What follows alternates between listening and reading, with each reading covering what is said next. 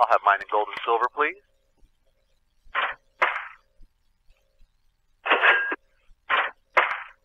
And I'll bypass that bank. Thank you.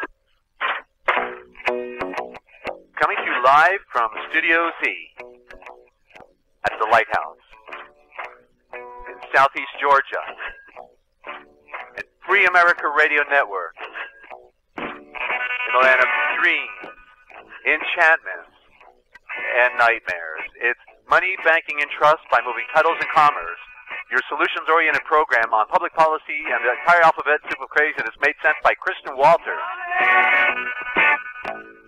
Get away. Get a big job with more pay. You're okay. Money. Money. It's a gas. Grab that cash in both hands and make a stash.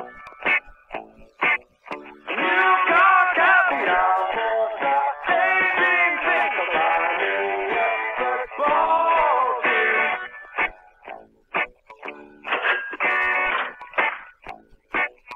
Money. Get back. I'm on blackjack. Keep your hands off my sack. Money. It's a hit. Don't give me that too good bullshit. I'm in the high television. Let's talk traveling section. I think I need religion. Well, we're glad you're tuned in, ladies and gentlemen, because your host, Christian Walters, well, he'll be discussing a solutions-oriented program. He's been uncovering the hidden root causing all problems under public policy through functioning in commerce, whether out of court or in court, civil, criminal, with the intent, it's all criminal, you can believe me, with the intent, I don't believe anything, with the intent of examining the tools available, gaining access to the remedy or solution, how to achieve standing, gaining rights, titles, and interests through claiming your straw man, tin man, dupe, poop, nom de guerre, vessel on the high seas, total waste, in order to address credit card debt, property foreclosures, IRS tax liens, traffic tickets, arrests, and payments of all bills through private credit using promissory notes, GYA, BIC, UCC methods, and IRS forms as enforcement, along with 1099 instruments, having done specials on mortgages, but now giving you the trust that you need, ladies and gentlemen. Right here, making history, being a part of history. You know why, don't you? Because here is where we bring you the most important information on the face of the entire earth, or under the earth. Here is where each week we bring you the very best in radio broadcast listening, while we reveal the greatest secrets, what they didn't want you to know, but we tell right here, and the deeper mysteries of life. Yet the one question that will always remain will be this: can you handle the truth as it will be presented here this evening, tomorrow morning, in the future, wherever you are around the world? And we've got friends in England and Australia tuning in, probably in Latvia as well, on the realpublicradio.net. It's all right here, because somebody's got to do it, ladies and gentlemen. That's right. Somebody's got to tell it like it is. You wanted to know, didn't you? Of course you did. But now, we need to go a little further. We need to understand the occult nature of our words, and that's what we'll be talking about later tonight on the Starfire Chronicles and the Forbidden History series. Are you an American? Can it be you may not want to be an American if you knew the truth? Maybe it's all been a lie and a deception and delusion and illusion, because you need to get the only real American magazine that covers the pure issues of law and defense, what's been going down in your backyard, and it's not pretty because it's in the air, it's in the water, it's in your mind, it's on the land, it's everywhere, but it better not be in your heart. Get it out, that funk out your soul, ladies and gentlemen. Get the American Bulletin newspaper. That's Americans with an S, because there's more than one of you out there. My sponsor now for over 14 years. I can't get over it. We're still here, but I think our ticket to ride is right around the corner. Unless a miracle happens, that's why you need to tell the rest of the world about therealpublicradio.net. Okay, so go to AmericanBulletin.com or call 541-779-7709. That's 541-779-7709. And thank you for your support. And go to our contact page or go to our urgent tab and find out how you can get the quid pro quo. We're giving you something free of charge, but we would love a love gift and support. Thank you to all of you who send in your 5, your 10, your 20, okay? And the fun. We appreciate it. Money is a crime. Share it, don't take it like my pie. Money, so they say, is the root of all evil today. But if you have a right, no surprise that it's gone away.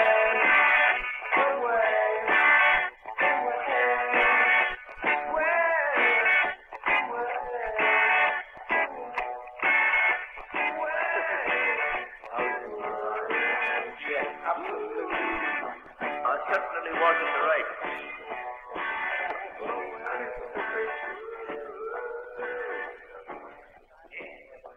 I don't know, it was really drunk. Well, it's time. I know that guy's still getting drunk. I can't figure it out, but that's okay. You can have a beer as long as you keep your head clear, because we've got miles to tread on the most powerful information on Earth right now, ladies and gentlemen, coming your way every Saturday at 7 p.m. Eastern Time on the RealPublicRadio.net. Free America Radio Network is here. It's time. You waited all week, didn't you? You were chomping at the bit. You were studying your books. You were trying to figure it out, but you still couldn't answer those questions, and that's why you're ready for Money, Banking, and Trust by Moving Titles and Commerce, the solutions-oriented program. Sounds like a religious experience with that music, doesn't it? It really is. On the public policy and the entire alphabet soup of craziness, made clear for once and for all by your host, Christian Walter.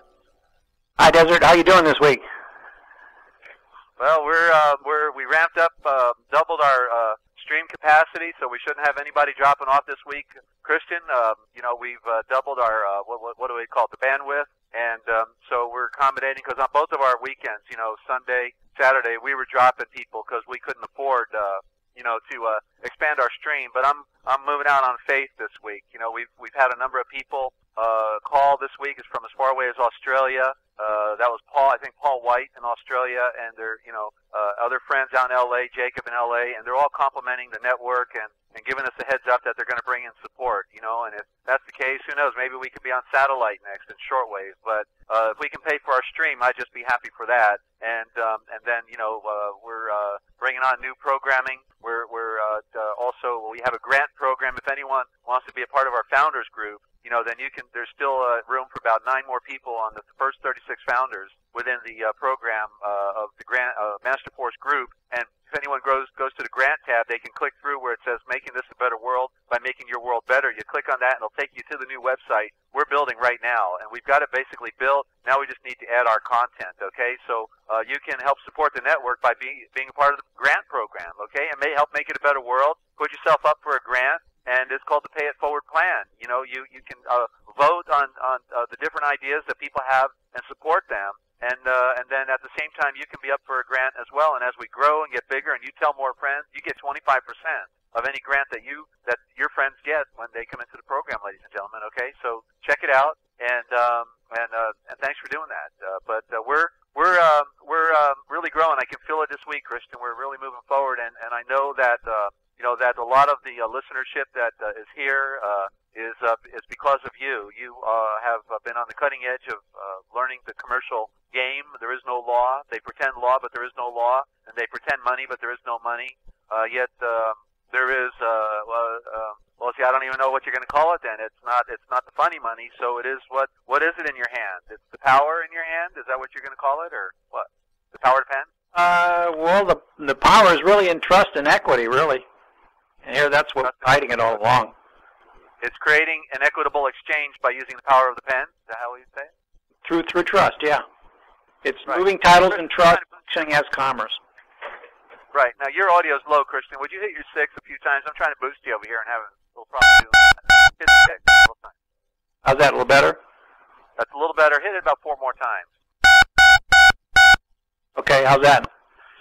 Okay, we'll ride with that for a little bit, and but anyway, I just want to thank everybody again for their support. If a few more people would participate, we would really have it happening. We're almost there, but we're still struggling to pay, to pay the funny money, and pay the rent and everything else. So we're no matter what. We're here to stay. We're here for the long haul until they pull that proverbial plug. And so, Christian, on with the program.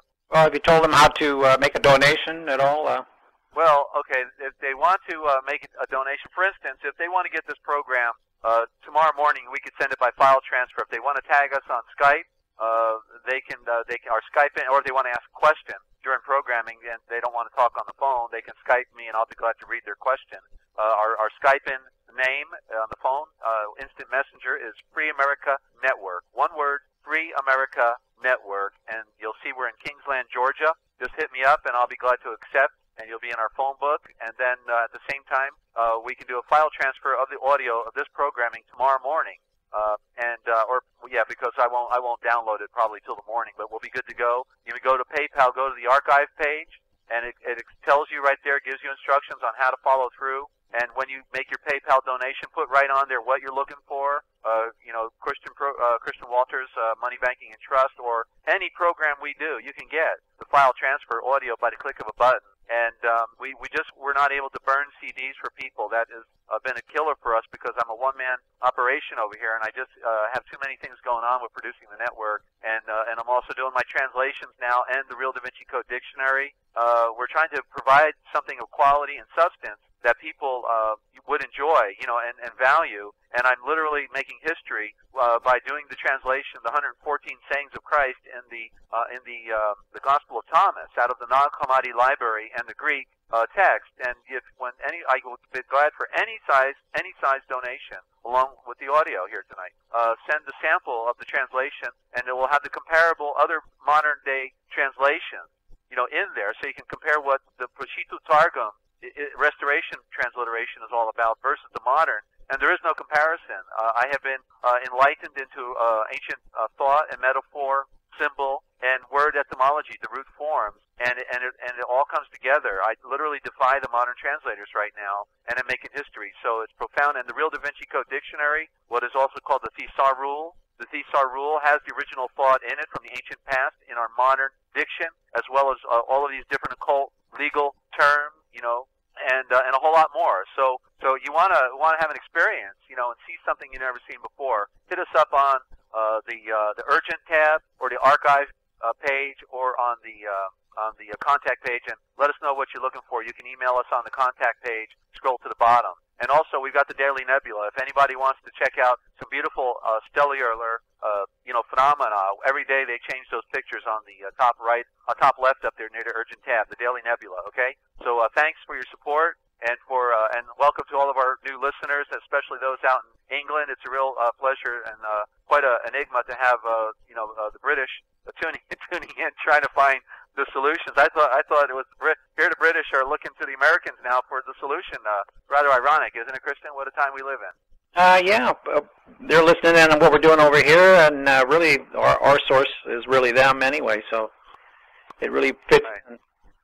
But I'd like to welcome everyone today for... Wait a minute. Hold on. Hold your thought. Before you do it, I'm going to try to boost you one more time. I still think you're too low. Come on, give me 6 more sixes. Well, I'm over-modulating on this end.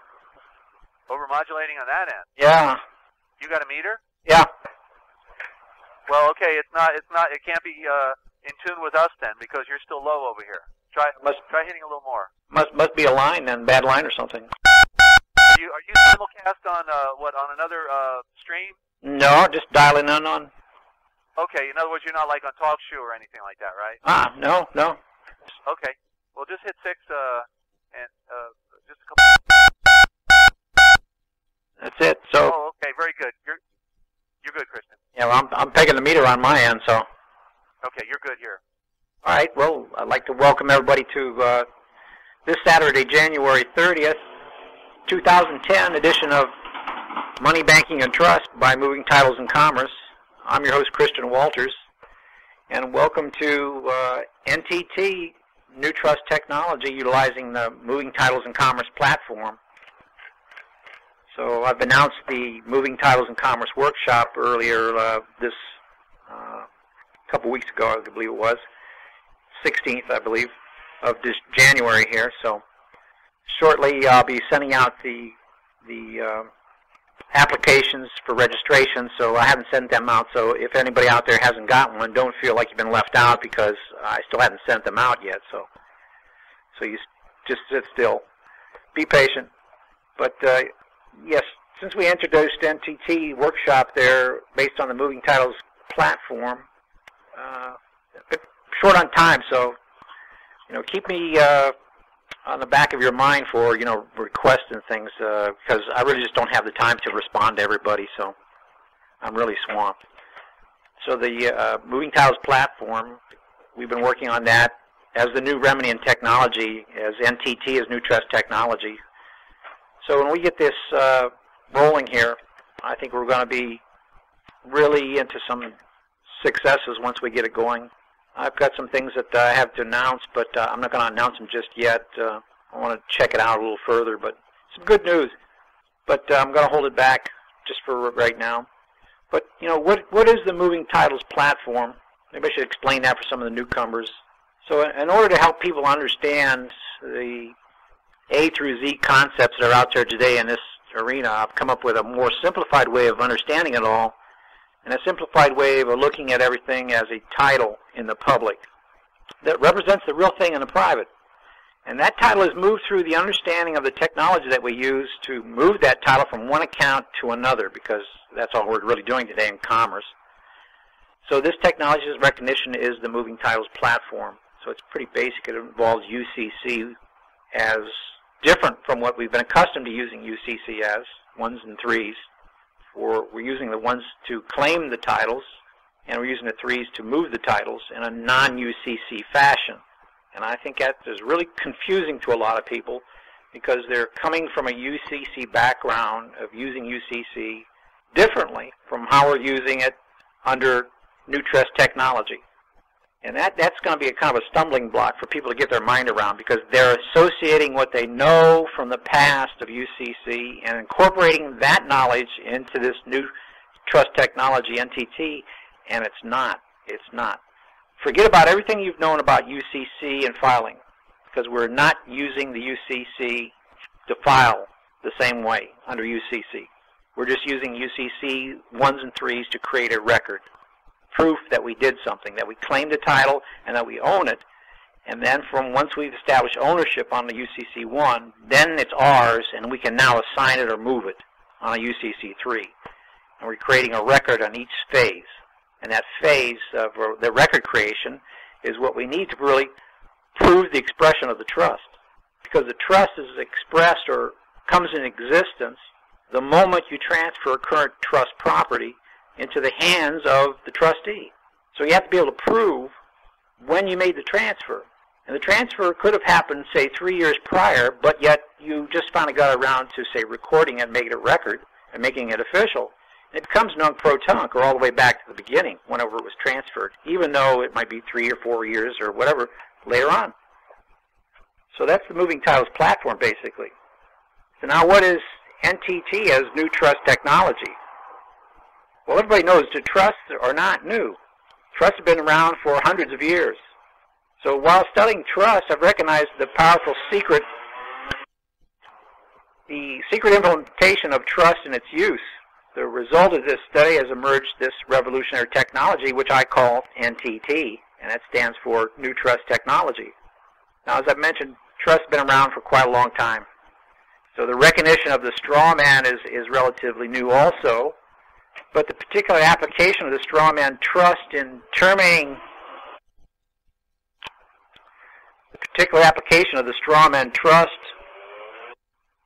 we got a lot of noise in the background here, but the particular application of the straw man trust in terminating the trust, along with the claiming and the disbursement of all the huge assets held under the trust, is a quantum leap in technology. And also how trusts are used to enslave those who do not know or understand that trusts are deceiving the people into volunteering as slaves by a lack of understanding. And the secret is that no party in the trust needs to know or understand that a trust is being formed. And that's truly amazing. So it's that no party in the trust needs to know that a trust is being formed. That's the truly amazing thing. And that's right out of the Gilbert's Law Summaries book that we've been studying, Trust, on page 19. And that's also on the section 23 of the Restatement of Seconds of the Law of Trust. So if you want to, you can check that out. So knowing who you are is not being a secured party creditor through a debtor-creditor relationship, but only first through a trust relationship as grantor. It is knowing who you are as grantor. So this revolutionary concept, and we need to know and understand a trust in order to act in expressing and claiming a trust by proving the trust. And we need to go to the next level then and learn how to administer the trust. And if we don't, we're going to be right back volunteering into slavery by commingling the private trust with the public side again. So this Moving Titles and Commerce workshop is going to be a work in progress where together we're going to address these issues. And people attending the Moving Titles and Commerce workshop will assemble their own documents, word by word, line by line, paragraph by paragraph, so that they know and understand them. And it is a workshop where they work and have access to more in-depth information and guidance through me and my knowledge and understanding of the specific topic or the challenges that people face today. And the pricing on that is that the relationship with the Moving Titles and Commerce workshop and me is not free.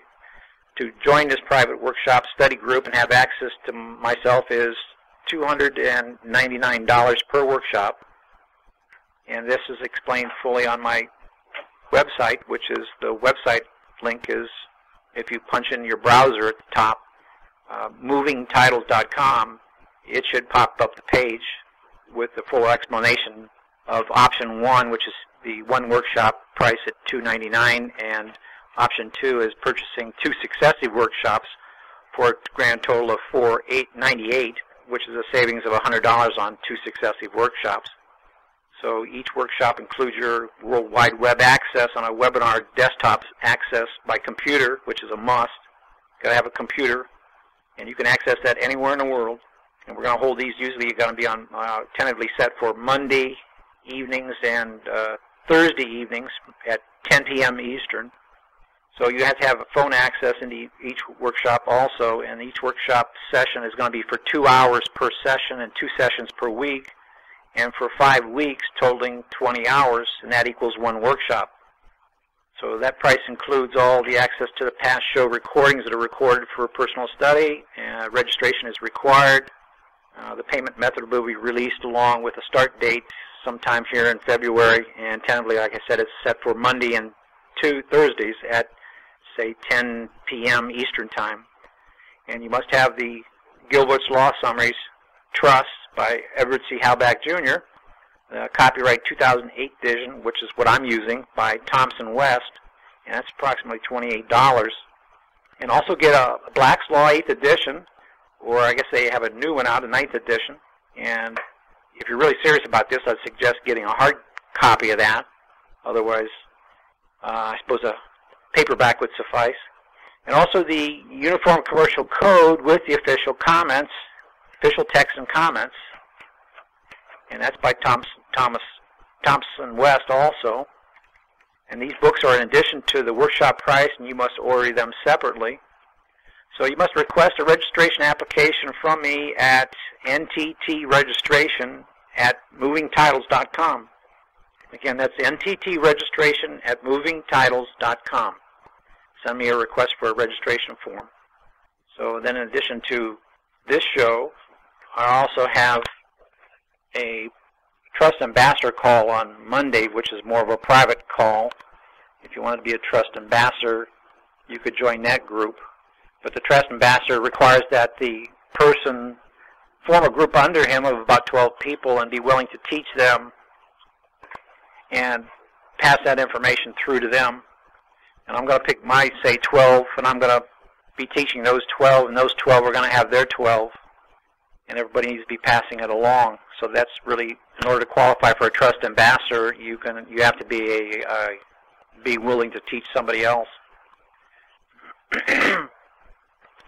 So Tuesday I have a call that is an open call, and the Tuesday call-in number is 712-432-0075. Again, that number is 712-432-0075, and the PIN access code is 917030. pound. Again, that PIN number is 917030 pound. That's the Tuesday call at 10 p.m. Eastern.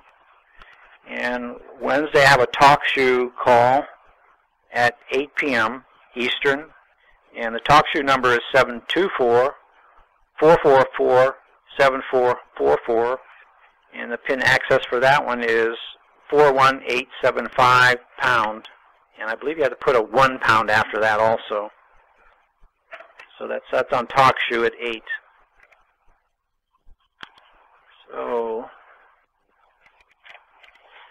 So keep checking back with the movingtitles.com website for updates. I'm going to put the audio links up there so you can have access to the audios through that, and any new announcements and documentation, interesting information. I'm trying to gear that site solely for trusts and trust only, although there will be some debtor-creditor stuff on there from the past that we've done, because I've come from a debtor-creditor position. I know what's happening under debtor-creditor there. And debtor-creditor is really nothing but more than UCC or law merchant under negotiable instruments. But this site is geared more towards trust, and trusts are non-negotiable instruments, and it's operating in trust in equity and not under debtor-creditor under the UCC, although we use UCC as a reference. Okay, so I don't know, maybe we might put it in an early open session tonight for question and answers. Maybe some people want some special things talked about. Well, we've got somebody with a raised hand already, Christian. Yeah? Go ahead and open up. We'll try maybe a different little format here. Okay. We're talking to our friends out there in England already. Got Matt tuned in, and even we got Liberty Forum tuned in, our Sunday program, listening to you right now as well. And Jay out there, and somebody's trying to get me on my cell phone, my sponsor. I can't talk right now, Betty. Sorry. We're taking calls. Let's go with DP in Atlanta, Georgia. DP, good to have you on the Money Banking and Trust program. Come in, DP. Well, maybe DP didn't mean to raise his hand, or maybe he didn't think we'd be asking questions this soon. Okay, DP going once, going twice. Come in, DP. Atlanta, Georgia. Okay, we're going to mute you back out, DP, and feel free to come back. And anybody else with a comment or a question, you're going to have to raise your hand. Let's see if we've got one from out there across the big water. Okay, you got them unprepared, Christian. They were probably taking notes. Yeah, probably so, yeah. Yeah. Okay, well, if anybody has a comment or a question for Christian Walters, then you just simply hit *5. *5 will raise your hand. I'll see it, and I'll be glad to take your call, okay? All right, we've got one here. It's area code 225. Please state your first name and where you're calling from. This is Terry in Louisiana. Hi, Terry. Good to have you. Thanks. I have a question for you, Christian. How would you approach a potential employer with regard to not working under a W-2? In other words, how do you establish yourself as a non-resident alien? On last Tuesday call of this week earlier, we kind of went over like an A through Z model, or how we're going to be using. It's like that would be like the issue on a leaf on a tree that keeps on coming back and haunting you all the time, because if you pull that leaf off, another leaf comes back real quick and takes its place. But the way to solve the problem is, hey, you pull the tree out by the root, and that's what we're talking about doing. Because your problem is with the tree keeps on producing more leaves, and you can't pull the leaves off all the time. So the problem is, get to the source and pull the root of the tree out. And that's what we're explaining. We're going to take over the whole account. We're disconnecting from everything. We're terminating the main straw man account from start to finish, and that's going to kill all the leaves. And that's okay. What I'm gearing towards. Rather than try to fight each individual issue or each individual leaf tree as it comes out, I'm pulling the whole thing right out. So really your problem is not, how do I treat that employee? It's like I'm getting totally out of the system, and then I'm going to jack back in through an LLC from the private side and be totally control of both sides of the ledger from there through trust. It all comes from trust using the new trust technology. Okay, so you're not quite ready to, or we're not quite ready to take on that sort of an employer to accommodate, being working in the workplace right now Yeah. under a trust? Yeah, I think if we do, the effect might not be like if we pulled the whole thing out, because you could maybe throw some paperwork in there, and it seems like, they're coming right back at it and not honoring the paperwork. You see, because the problem is in the individual master file in the IRS, you put yourself down as trustee, and trustee is the debtor. So you've appointed yourself for your status to be trustee on the account, which is really in conflict to, say, as being beneficiary on a Social Security account. So that master file does not jive with all of the records out there, and they look at that as being inconsistent, and that means that you're incompetent. And therefore, they're still putting you under the discretionary trust, and they have discretion whether to use any kind of information or withhold or do payments or whatever. Because basically, we're still acting like children, because we don't understand what's going on.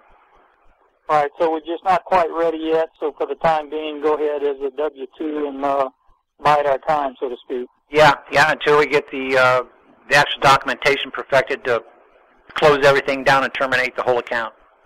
Okay, great, thanks. Anybody else? Desert? Okay, let's see who we have here. We've got, let's see. Okay, we've got a couple more here. Let's see.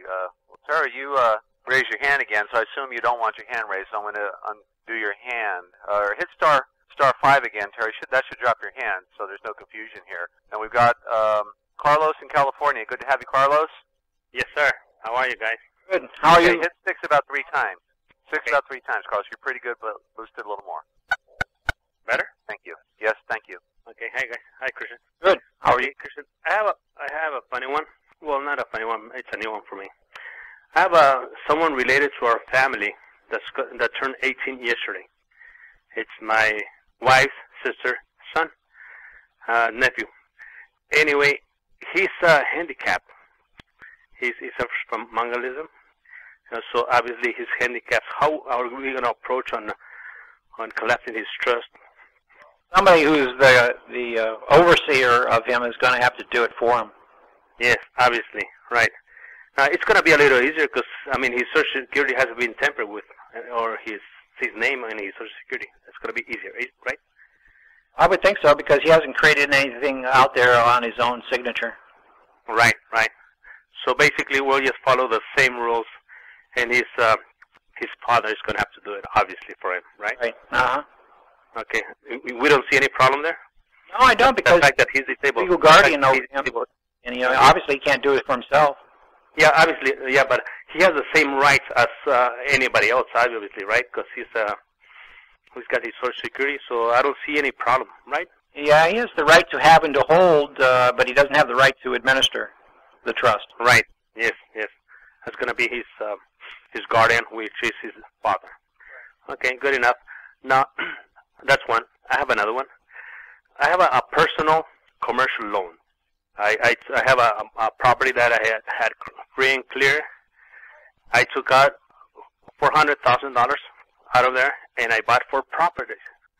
And I invested that money in those 4 properties. They're generating some money, which is fine. It's perfectly. My question is this: can I express that trust, but on the deed I have 3 persons who hold title to that loan, and on that deed it says that so and so owns some percentage of that note.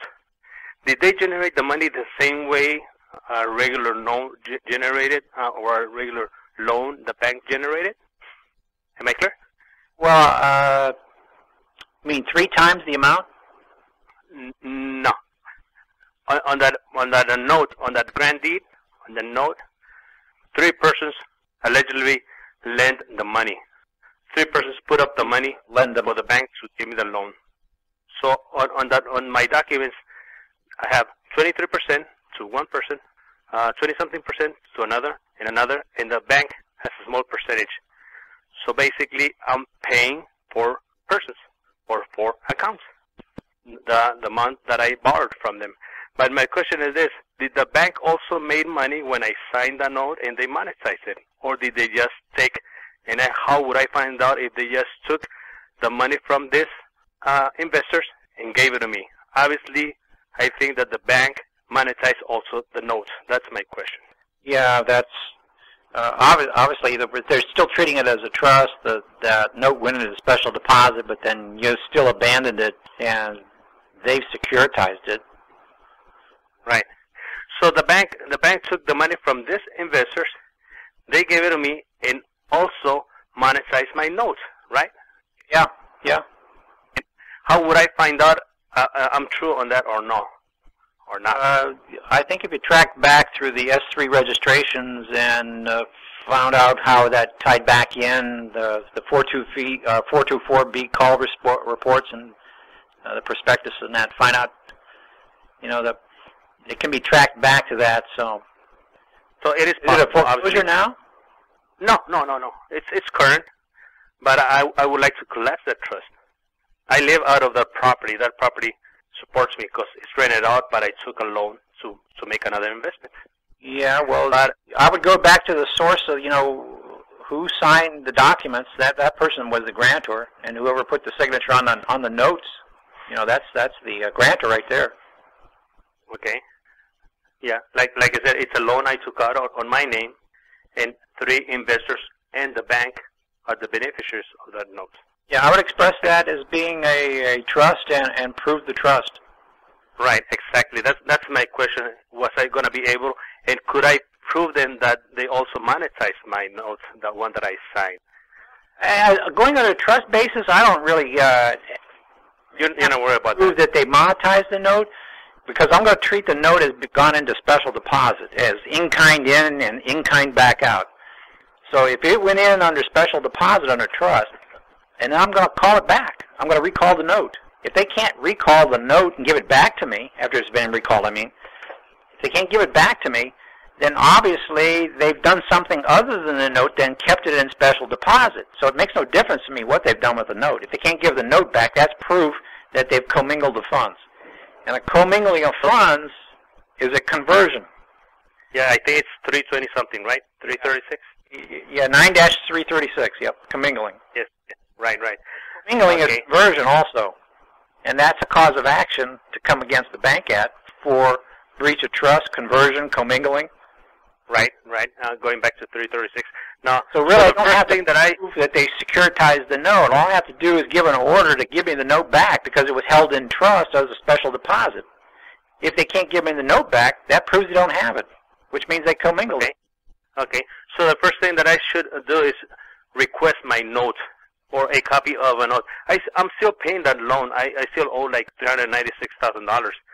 It's only about a year old, and I'm current, and I don't have a problem. But if I can express the note and find out and make sure that nobody else has that note out there, and I don't have 5 guys owning my property, and so basically going to step number 1, I should claim a copy of that note, right? Original, genuine, unaltered note. Yeah, the signature on the note proves that you were the grantor. Because it's coming back to that one case that we came across, Nevada bankruptcy, and I forget the name of it now, but anyway, in there, one of the footnotes, like footnote 32, it said that under Nevada revised code statutes under 107.202, that it said that in that bankruptcy court judge said that the signer of the note was the trustor, and that was right out of the revised code statutes. Right, yeah. I remember that. And everybody should have that in their own state somewhere codified, something similar to that. And that's why I mentioned to everybody needs to search your local states and find out where that comports to under that Nevada one, because that is your law that you can prove that the signer on the note was the trustor, he said. And the trustor is the same as a grantor. So that is a statutory fact that you can prove that if you signed the note, that proves you're the grantor on it. Right. And that's why everybody needs to go in their own states and check out where that comports to in their own states, out of that revised code statutes, and out of that bankruptcy federal case. Okay. Do you remember the date on that case, or it was a Nevada case, right? Yeah, I know it's a Nevada case. I got it here. Should be sitting here.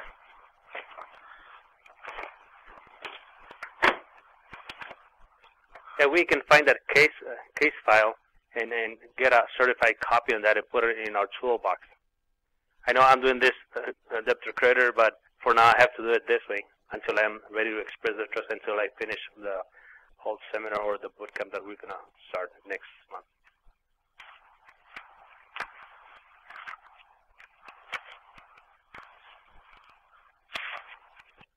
Christian, you ready for the next one?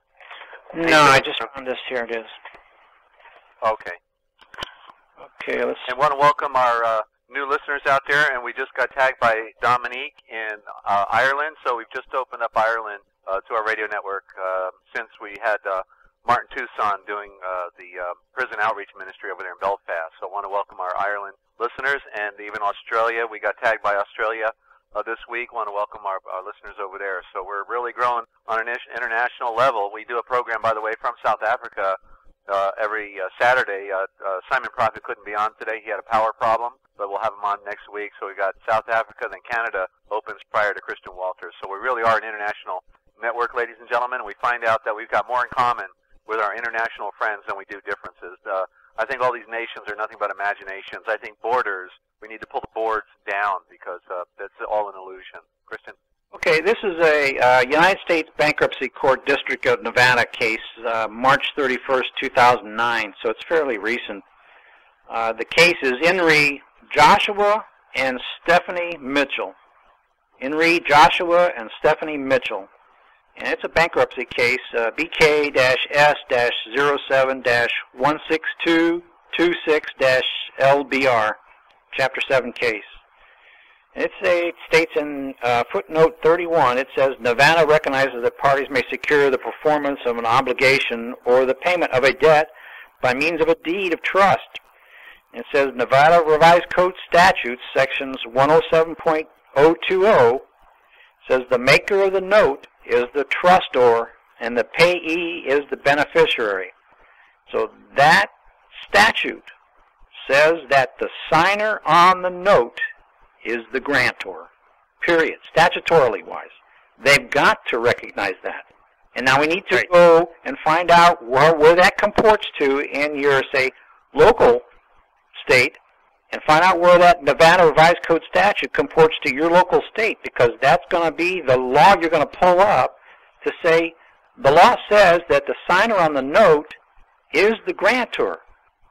Now, if there's a grantor, there's got to be a trust on the note, and he also said in that case that the payee is the beneficiary. So the bank is the beneficiary because that's who the notes are usually made out to.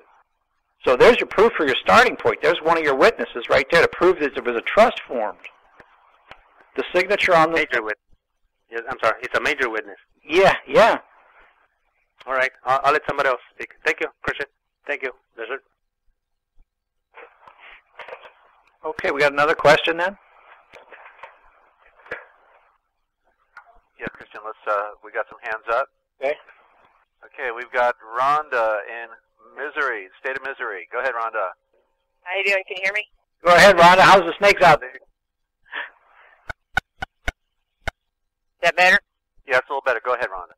Hi, Christian. If the signer on the note or the title, let's talk about the strawman trust, i.e., the birth certificate.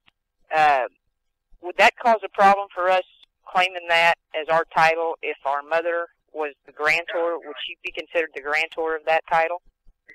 Yeah, she was, because she's the one that signed it, but then at 18 you were supposed to take over that trust, and I believe that was really the intent. Now, if your mother's still alive, you could probably get her to transfer the rights as grantor over to you. And even if she wasn't alive, I could still do it by tacit agreement, by doing a process on the mother if she...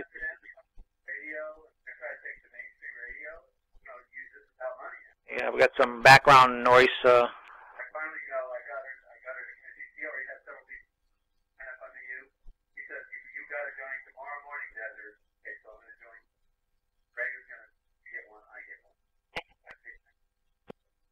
Hello?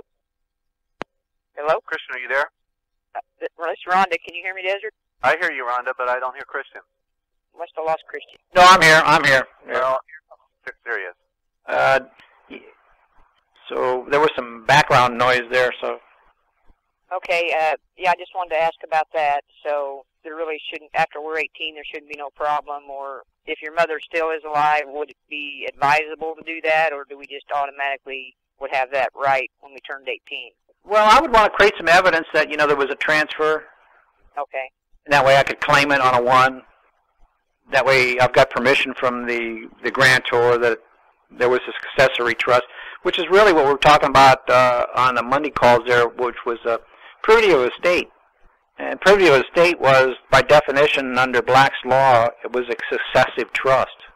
You know, so it's succeeding along the lines. Okay, so if she's still alive, would she want to?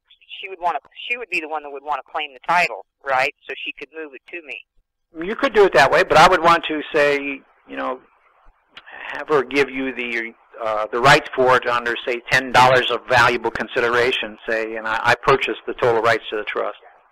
Okay. So for $10 and other valuable consideration, you know, I purchased all the right title and interest in that fiction birth certificate that she signed as that trust. And that would just be a private agreement between us, and then if we just had a private agreement between us, which we'd probably put, you know, an RA number on to associate it with what we're claiming. But once we had that private agreement, then I could go ahead and claim the title then. Yeah, on one I would claim the title and say, you know, I've taken possession. That trust was I'm now the grantor on it. I have all the right title and interest as grantor. Okay. Okay, and, earlier when you was talking about a non-negotiable instrument, because I've heard you say before that instrument was actually a debtor-creditor language. Yeah, is that correct? As non-negotiable instruments, whether it be a check, a draft, a money order, promissory note, anything under UCC as negotiable instrument is okay. UCC, and UCC is debtor-creditor. Okay, so maybe would it be better to call it a non-negotiable special deposit? Yeah, because I'm going to treat it as everything is non-negotiable from here on in. I'm not doing negotiable instruments any longer. I'm doing non-negotiable instruments, which are trust. Oh, just being non-negotiable makes it a trust. Yeah. Because saying it's non-negotiable basically identifies it as a special deposit. Yeah, kind of, because it should be a special deposit as non-negotiable, but then if I keep instructions for segregation, then that's even further proof that it's a trust. Okay, so non-negotiable, it's for this purpose and this purpose alone. Yeah, right. Not to be commingled. Right. Okay, so just by calling it a non-negotiable, basically, yours, like you said, states that it is, or is evidence of a special deposit, and then further clarifying it in the language that what it's to be used for. Right, it could be language like, hey, I gave you my pen and I want my pen back. It's my pen. Okay. I want my pen back. Yeah, my $50 pen. Don't give me no 39-cent Bic. That 39-cent Bic is not my pen. Now, I didn't really say it was non-comminglable, but that's what I meant. I want my pen back. If I give you my pen, I want my pen back. That was a special deposit.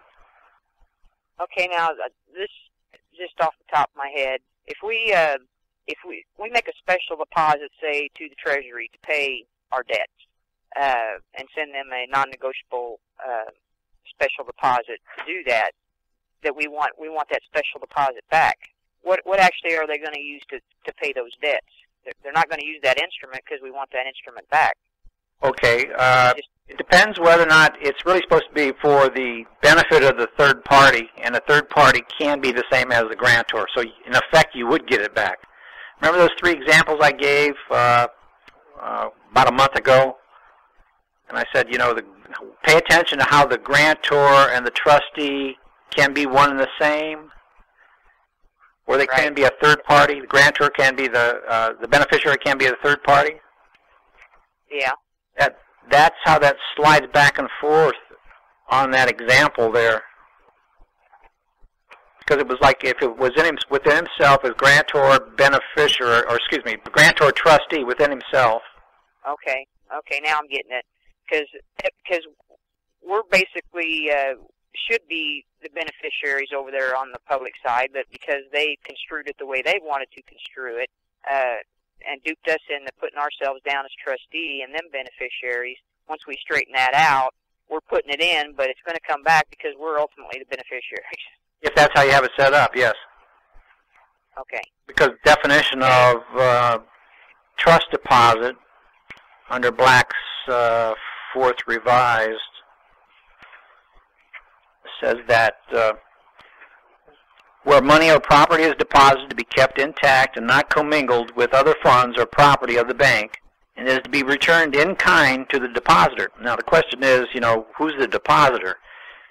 It could be just the grantor, but if the grantor, his intent and purpose was that the who was to get the deposit back was said to be the beneficiary. So if the depositor was also the grantor / beneficiary, so now continuing on with the definition, it says, or devoted to a particular purpose or requirement of depositor, or payment of a particular debt or obligation of the depositor. So bingo. And this is also called special deposit. But this is the definition under trust deposit under Black's Law, Fourth Revised. So the special deposit could be used for the payment of particular debts or obligations of whoever the depositor or the grantor said it was supposed to be, because I would give it an order for a conversion of the asset to, say, cash or non-cash, whatever I want to do, and pay the obligation or the debt. Okay, if you give an order for conversion, then you're not. Would you be getting that exact same instrument back or not now because you made an order for the conversion of that instrument? Yeah, so once the funds are converted, when it comes back out, then it gets applied towards the debt or the obligation. So in effect, I got my deposit back out, but I gave the order to convert it to, say, cash and take care of the debt. Okay, you just turned it into a different form, so right. You got it back just in a different form. Yes, I got the special deposit back, but it went towards the application of the debt or the obligation that was owed, say, by the beneficiary. Okay, thank you. And we might want to look at... Dominic. Oh, I'm sorry, Rhonda, were you still doing it? No, we might want to look at the Bank Officer's Handbook of Commercial Banking under the 6th edition, where it talks about under 19.02, Section 2C, where it talks about special deposits, where the special deposits take many forms, and sometimes there are means of holding funds in litigation, and it says trust funds and cash securities of various types, and such deposits to show good faith in the case of contracts, and we know there can't be contracts because everything's got to be a trust. So in the case of contracts and the like, attorneys maintain such accounts to hold funds of clients for whom they are fiduciaries, and special deposits are created by special contract between the bank and the depositor. And again, there's that contract word. So in most instances of special deposits for the benefit of a third person, the bank becomes the trustee of the deposit for the benefit of the named person. Now, special deposits are often payable upon demand, sometimes upon terms, and occasionally they bear small amounts of interest. And in many instances, such accounts are evidenced by a certificate of deposit. And we might want to read D, the next section, right after that, which talks about certificates of deposit. It says certificates of deposits, or CDs, are instruments issued by the bank specifically or specifying that a certain sum of money has been deposited. And these certificates may be either negotiable, which are public, or non-negotiable, which are private. So they're either negotiable or non-negotiable. So when non-negotiable, the bank simply contracts to return the amount to the depositor plus any contracted for interest. And if the certificate is negotiable, the bank agrees to pay the depositor or any person whom the depositor shall order or the bearer of the certificate. And when the CD is a negotiable CD, the debt of the bank is to the legal holder of the certificate and not to the original depositor. And then we jump ahead a couple sections to number 3, where it says opening account. So opening account, so that would be, say, a special deposit account. And we're going to do that by simple contract with the trust department. So opening an account in a bank involves only a simple contract in which the depositor lends money to the bank in return for an agreement by the bank to pay back the amount either with or without interest. With or without interest. I like mine with interest. And then skipping down into the next paragraph, it says, these contracts are usually drawn so as to give the bank a maximum protection in the circumstances, but if they are unduly harsh and one-sided, or if they are unfairly surprise the customers, or attempt to disclaim responsibility for acting in good faith and with reasonable care, they may not be enforceable against the customer. And then it goes into the federal law requires banks to give special notice of some bank deposit policies. And then the next section talks about, number 4, unconscionable agreements, or really antitrust. So there it says in about the second sentence, it's a well-known rule of law incorporated in the UCC is that between the parties, rules of law can be changed by agreement. And skipping down farther, it says that it required their customers to waive legal rights, which would be that it would be unconscionable. And down a little farther, it says when such contracts are not negotiated by the parties with equal bargaining power and understanding, and that would be a monopoly, and when they work a hardship on one of the parties, they may be found to be contracts of adhesion or unconscionable contracts. And under the UCC, courts refuse to enforce these contracts against the injured parties. And then we want to jump to UCC Article 4, Section 103. And 103 is variation by agreement. Variation by agreement. And you're going to get a variation by agreement to do a special deposit. And you need to get the official comments on the UCC because the official comments under 4-103, the variation by agreement, is explained. It says the rules for the variation under Section 1 of the official comments, it says the effect of this act by agreement and the limitations to this power, in other words, the UCC. So Section 4-103 states the specific rules for variation of Article 4 by agreement. And by the way, Article 4 is bank deposits and collections. And it says by agreement and also certain standards of ordinary care. And skipping down, it would be unwise to freeze present methods of operation by mandatory statutory rules. And this section therefore permits, within the wide limits, variations of the effect of the provisions of the article by agreement. Number 2 says that subsection A confers blanket power to vary all provisions of the article by agreement of the ordinary care. And the agreement may not disclaim a bank's responsibility for its own lack of good faith or failure to exercise ordinary care, and may not limit the measure of damages for the lack of failure. Skipping down to the next paragraph. As here used, agreement, as the meaning given to it by Section 1-201, Section 3, the agreement may be direct, as between the owner and the depository bank, or indirect, as in the case in which the owner authorizes a particular type of procedure, special deposit, and any bank in the collection chain acts pursuant to such authorization. It may be with respect to a single item or to all items. How about non-cash, non-negotiable items?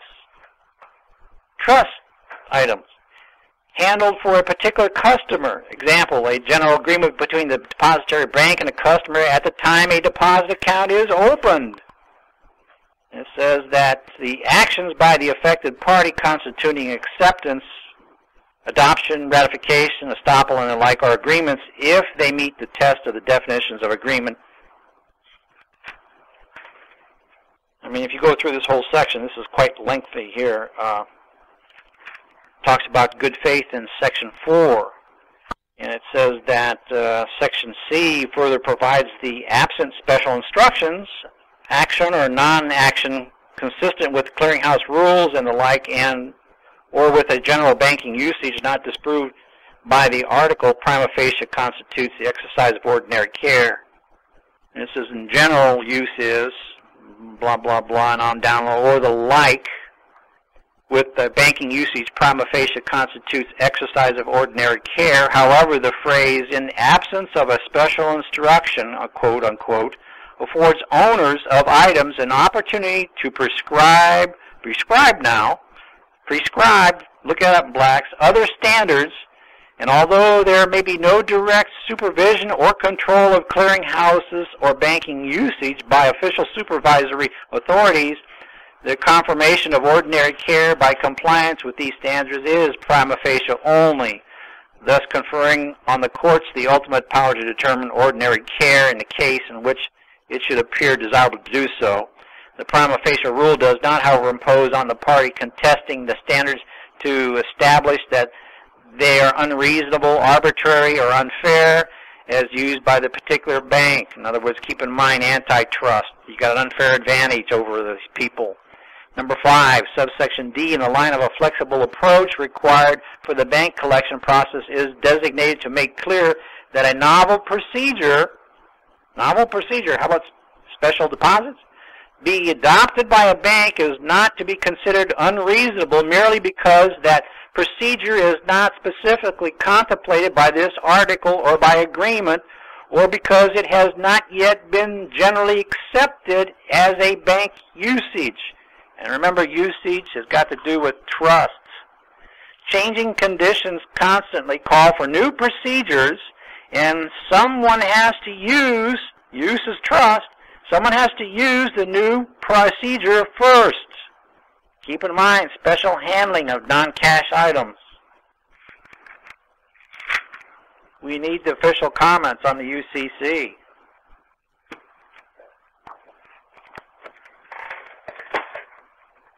Now, what happens if they don't take your special deposit?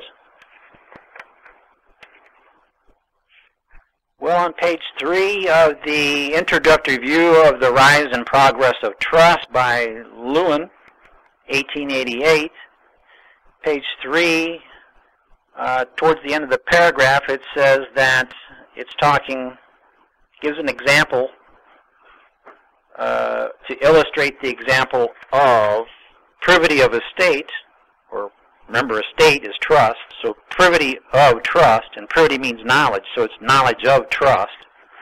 So the knowledge of a trust, illustrated example here, it goes through this quite lengthy thing of, and it's a little complicated to decipher it, but anyway, he says that and by the same rule, neither tenant by the courtesy or by the dower, nor tenant by the illegit was liable to the execution of the use for the interest, were the new and original estates, and could not be said to have been impressed upon the use. So here's the clincher. So the Lord, bingo, the Lord, aka bank, who was in by his cheat, he was in by an action to contract, he cheated, he was a deceasor, an abater, an intruder, and he was not amenable, not legally answerable to the subpoena for the first claim by title paramount to the creation of the use, and the use is the trust. And it says that the last 3 were seized of the tortuous estate and held adversely to the fiafi to uses. So the Lord, number 1, the bank, talked about in that article a little bit earlier that a corporation, say the bank, could not stand seized to a use. Or how was it said, could a corporation be capable of confidence when it doesn't have a soul? Nor was it competent for the king, or the Lord, to sustain the character of trustee, for it was thought inconsistent with the high prerogative that he should be made responsible to his own subject for the due administration of the estate, and the estate is the trust. So a corporation cannot administer a trust, a corporation cannot be lord over anything, and a corporation or the Lord cannot be in his cheat because it would violate his character, even if he was calling himself sovereign, which he is not. There is only one sovereign. It has to be living, sentient beings. They are the lords, they are the grantors, and everything is backwards in the physical realm, twisted. And only till you know and understand are you going to be righted the right side up? So, the next question. All right, Christian, we've got one from our new listener, Dominic in Ireland. Let me open up our Skype here. And says here, and he has a nice, let's see, nice compliment. He's, by the way, he's from the opposite side of the country from Belfast, which is on the far north. He lives in Kerry, far south, and he knows some people up there, and he's a Christian and knows a few people up in the Belfast area, and he was referred by Matt over in England. And he says, we have a few here in Southern Ireland that are starting to listen to the show, and your support is growing steadily over here, and all stems from English law. Yes, and Dominic's question is, forgive my lack of understanding on this, but I would like to know how one would employ a trust strategy on a mortgage that is not in arrears. What is the best way to go about it from expression to collapse, if it's possible to skim through briefly? I am learning, so excuse my basic question. Love the show. Thanks, Dominic. Okay, that's a pretty technical question, really, and it can't really be explained, say, on one show. But I did one show Tuesday here, January 26th, which is, I haven't put it up on the site yet. But you want to mark that one for getting a hold of that one. It's on 2010, January 26th. That's last Tuesday. And I went through, like, from A to Z explaining all that out. So you're basically going to do it the same way that you would even if you didn't have an action, or if you had an action in a court or a foreclosure, because it's basically the same thing. You're going to claim the title, you're going to approve the trust, and then you're going to have to come in and prove the trust in a court action. So if you don't have a foreclosure, you're going to have to create an independent action and come in and present a counterclaim or a claim against it, proving the trust. But it would be treated the same way whether or not they bring an action against you or whether you have to bring an action against them. And it's basically going to be the same way. You're going to come in with the elements, be able to prove the elements and one of the methods of formation so that you can prove that you had standing, and you're going to come in and treat that as a special deposit on the mortgage. And then you're either going to move or merge the titles and terminate the trust and collect on the disbursement, or else you're going to make a claim against the trustee and force the trustee into doing his duty, which would be to disperse the funds. So whichever way, you can go either way. The same effects are achieved, the disbursement of the funds. Now that's pretty much in a nutshell on a simplified model, but I gave quite a bit of detail for the first hour of that show on the 26th. I'd hate to go back through it all again. But the remedy is not in the debtor-creditor relationship as secured party creditor. The remedy is in trust, and it's commerce through trust and equity. And really, we're just moving the titles in trust functioning as commerce. And your payment under special deposit is nothing more than in the Gilbert's book, Section 159, which is the merging of the titles. And when you merge the titles, that is likened to a bill of exchange because you're exchanging the titles, and that's basically what a bill of exchange does. Exchanging one bill for another. So the moving of the titles and merging of the title, the order to merge is likened to a bill of exchange. It is your payment. So that's why I liken it. So, have another question? Okay, Christian. Yes, this is from Tyra out there in Florida. I have a question for Christian. The civil rules allow 10 days for an objection of a clerk sale to be filed, not served. Charlie missed the filing of the objection with the clerk by 1 day. An objection was denied as untimely. Is there any other way to express the trust? Yeah, the objection really doesn't make much difference other than it was a mechanism for jamming up the court to slow it down a little bit.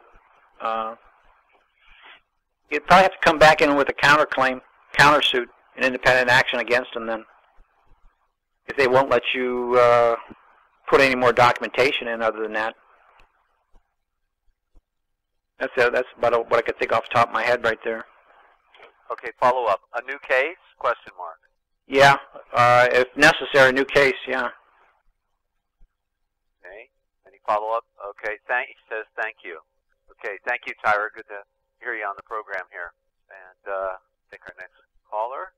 Want to welcome all of our new listeners to the RealPublicRadio.net and Christian Walters right here on Money, Banking, and Trust every Saturday at 7 p.m. Eastern Time. And later this evening, ladies and gentlemen, the Forbidden History Series, 9:30 p.m. Eastern Time, in just a little more than 1 hour, the Starfire Chronicles, and we'll be talking about the metaphors and symbols of life and the origin of our universe, how it all began. The story's never been told, really, okay? And so we're going to be presenting that in just over an hour, okay? How it all began, not necessarily with the Big Bang. The truth is stranger than fiction, okay? So just stand by for that broadcast. And now we're going to take a call from, well, we got, it looks like DP in Georgia again. We'll try you again. DP in Atlanta, are you there? Yeah, hi guys. Sorry I was at the door earlier. That's okay. Hit star, hit not star, but just 6, number 6, about 3 or 4 times. DP, Okay. boost your audio, please. Can you hear me now? Well, hit it a couple more times. I'm going to boost you over here. Okay, I bet you're good now. Yeah, hi Christian. Hi. Can you hear me? Yep, I can hear you. You're good. Go ahead. Okay.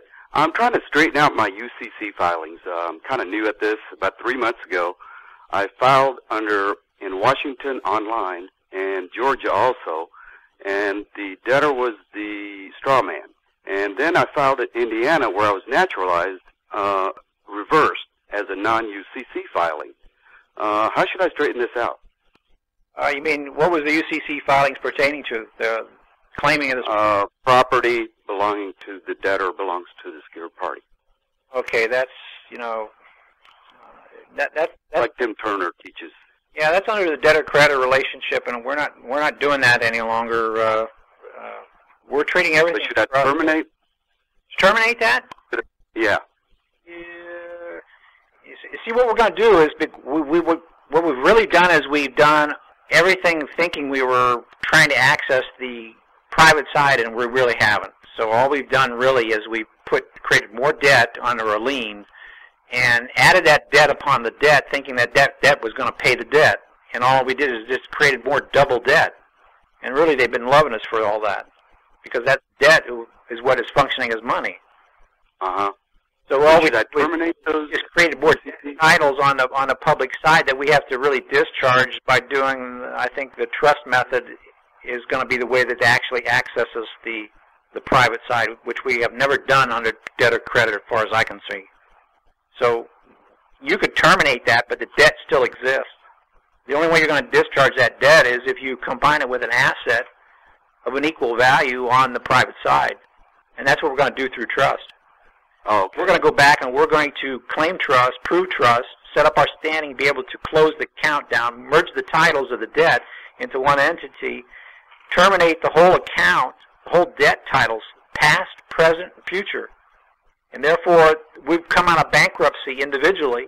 We're no longer bankrupt because now we're solvent because we're paying our debts with our assets. The funny thing about insolvency is you have the assets to pay the debts, but if you don't pay the debts, even though you have the assets, you're considered to be insolvent. So we've had the ability to pay the debts all along. We've been insolvent because we chose not to pay the debts, and therefore a trust had to be formed to protect the beneficiary's assets from getting seized from the creditors now coming at them. That was the whole purpose of the formation of the trust, a protective trust. Right. Now, once we want to make the offer by an acknowledgement of the debt, which is going to stop the prescription, and the prescription is the extinguishing of the right or the claim, which would be the expression of the trust, since we never expressed it, over a period of time, they're going to extinguish our right to do that. But if you put it in an acknowledgement of the debt first, that stops prescription. Now you got a right to come in because you've made an acknowledgement of the debt. You're not in an argument with them. You're in agreement with them. Now there's no controversy, and now there's no purpose for the debt to be held up in trust because you're starting to act like the way you should be, paying your debts. And now the purpose of the trust is going to be taken off, because the trust is going to terminate if you fulfill the purpose of the trust, which is to protect your assets because you were bankrupt, because you didn't pay your debts. Now make an offer to pay your debts, you'll get access to the funds, and then you can pay your debts. We can't get there under debtor creditor. We got to come through trust first. The remedy is not in debtor creditor, as I said earlier, as a secured party creditor. The remedy is in trust. It's in commerce through trust and equity. We're really moving. But this doesn't mess up anything, though, right? Say again? Does the UCC filing that I've done mess up anything then? Well, it's created more debt that you really have to take care of, but it doesn't make any difference because as much debt is on the one side, I've got an equal amount on the other side to set it off on the one side and discharge it on the other. They're going to equal amount. Okay. And the remainder of the trust assets on the private side is going to be flowing into a new trust account that I'm going to establish. And the trust is going to be terminated. And then we're going to generate another LLC on a public side, which is the interest is going to be generated and put into that. And I'm going to write checks against any consumables for the real man with goods and services that are going to be used to sustain the real man in the private from the public side. Uh-huh. And nobody's going to be the wiser. Okay, thank you. Okay, thank you. And we've got Ed out of Washington. Good. You guys hear me? Yes, I can hear you. Hit you a few times. Yeah, this is Ed in Virginia. How are you guys tonight? Ed, push your audio, please. You're low on our end, Ed, please. I'm low? Okay. Yeah. How we doing now? A little more, please. That's 6 times. A couple more times, Ed. All right, you're good. A little better? Yeah, thank you. Okay, thank you. And thank you for taking my call. I didn't know if you'd forgotten me or if I'd never made it in the queue or not, but here we are. I appreciate what you guys are doing. It seems, again, from my bird's eye view, my limited knowledge, just correct me if my thinking's wrong here.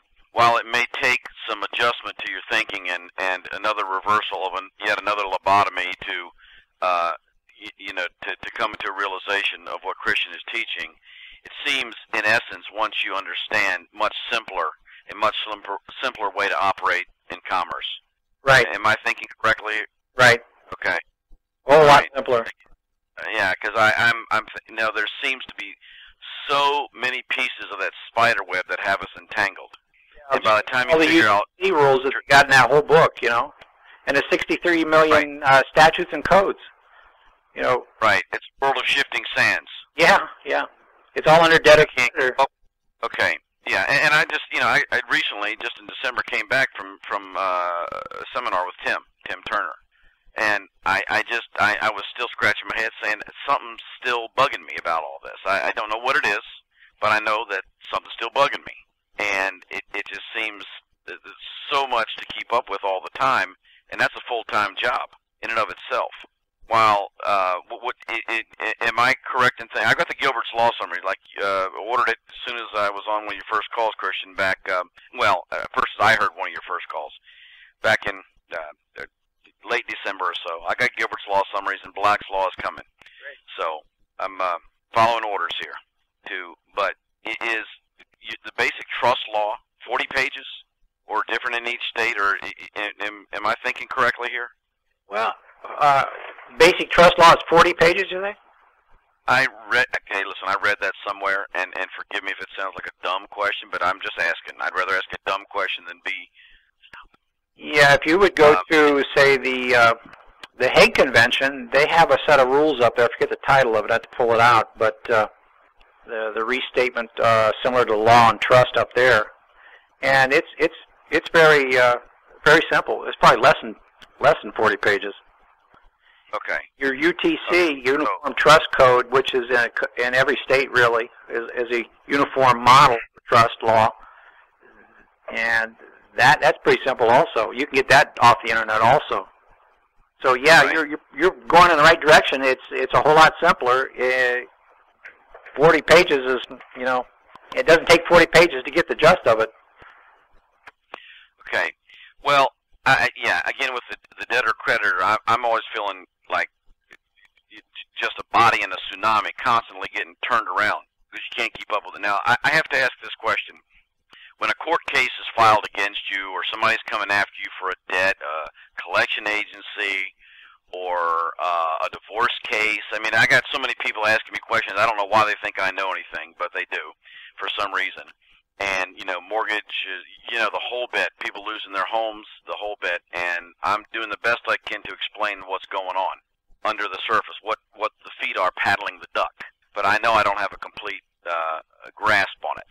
So that's where I stop and I say, hey, do your homework for yourself. I can only take you so far here. So court cases, again, you got a lawsuit on your front door. What is going on there? What kind of trust is established? Whether it's a wife files for divorce, a collection agency, or somebody comes in and saying, hey, we're trying to get a default judgment against you. What's going on there? It's an offer for formation of a trust that if you don't express it being a trust, then they're going to construe it under debtor credit and they're going to foreclose on you as a debtor. That's as simple as it is. Okay. The fact that you don't express it to be a trust is going to allow it to be construed under debtor credit or under UCC, subject to negotiable instrument law, which is statutes and codes. And they've got you construed to be the trustee under a trust, but you never knew it. And they're going to make you the debtor to pay under Federal Reserve notes. And here all along, your instrument could have been used as their offer could have been used as a special deposit, and the title and moving the title and merging the title, which would become similar to a check or a bill of exchange under debtor creditor, but I liken it to that, but it's not. It's trust, because it's the order to move the titles in, merge the title, that is the order for the settlement, that is the payment. Okay, and here's another question. I have some personal issues that are very pressing. I need to put them to rest. Where can I get some guidance? Really the workshops, when we start the workshops. Okay. That's where we're going to get down into some paperwork. Some functional, practical remedy. Yeah, that's where we're going to apply it. All this has been leading up to that. Okay. Okay. So I've got a court case in May with one of the above, and I just like to bury this thing long before that and say, no thank you, I don't participate in this fashion, and I really want to put it to rest, because it's keeping me up at night, and it's hurting, and it's really hurting my children. Okay, it's really hurting my children. This lawyer's. Well, it really comes back to knowing the formation of the trust, how to the four elements, and one of the methods of formation of trust in order to prove the trust, and creating the evidence to prove that trust of that, knowing how to bring it into the court then. So, okay, all right. I'll leave that at that for now. And when you mentioned the straw man earlier, I didn't quite grasp all that you were implying or trying to say there. It was one of the first questions tonight in reference to the straw man. Could you give me a little more clue, because I forget what the first question was? Well, let's say, how does new trust technology affect the existence of the straw man? Are you keeping him alive? Are you trying to kill it or tap into it? I'm not really sure how it... Well, I am personally planning on totally terminating the account and forming all the assets in it into another trust. Okay. So would you still have access to those funds? Oh, yeah. That are available to us? I have total access to those funds then. Okay. So things like the OID process would become unnecessary. Correct, because you're generating interest that's recognizable on this new LLC, a separate entity that you're creating that's going to be crossing over from one side to the other side, so to speak. And you'll be writing checks like out of a checking account, which your interest is generated on the source of it is going to be on the private side, which is not taxable, and it's really not effectively connected with a business or trade in the United States. But although it looks the same, it's just like you would write a check today, because that's really what you're doing, because the interest is going to be functional credit that is being used as money in this public realm. It's going to match right in. Same thing. Nobody's going to be the wiser. When you say that, what do you mean? Nobody's going to be the wiser? The people that are trying to trap us? Yes, because when somebody wants a payment, I will be able to pay them from as much interest as I need, because I can create it as much interest that I want based on my private source assets. And your private source assets are originated where? It's what's originally held in trust right now, waiting for us. Okay. Technically the straw man account. Okay. See, what I'm doing is merging the total assets, debts on the public side of all my debts, past, present, and future. And that is a capital T standing for titles and a subheading right at the foot of that is a D, and the D stands for debt. So it's debt titles. So all the debt titles on the private side that are under that account, that strawman account, I'm going to put it all in as one title. And whatever that value is that they say it is, then I'm going to take on the other side, on the private side, a corresponding title, a T, with an A now as a footnote, foot sub. The A stands for assets, so it's a title to the assets. I'm going to merge both those titles into that strawman account, and when the assets meet the debts, then they plus and minus, cancel each other out. But 1 penny of real lawful money obliterates, I don't care how much debt you got. So the remainder is going to be all the assets left that's in there, say minus 1 penny. And then I'm going to form that, since it's been that master account has been, that straw man has been liquidated, he's been terminated, I'm going to form another account on the private, and the remainder is going to be flowing into that account, put into that account. And that's the private source. It never leaves there, because you can't. When do you plan on keeping it with you? I'm sorry, Ben. You can't bring it into the public with you. It's got to remain on the private, or else you'll be commingling and you'll be breaching.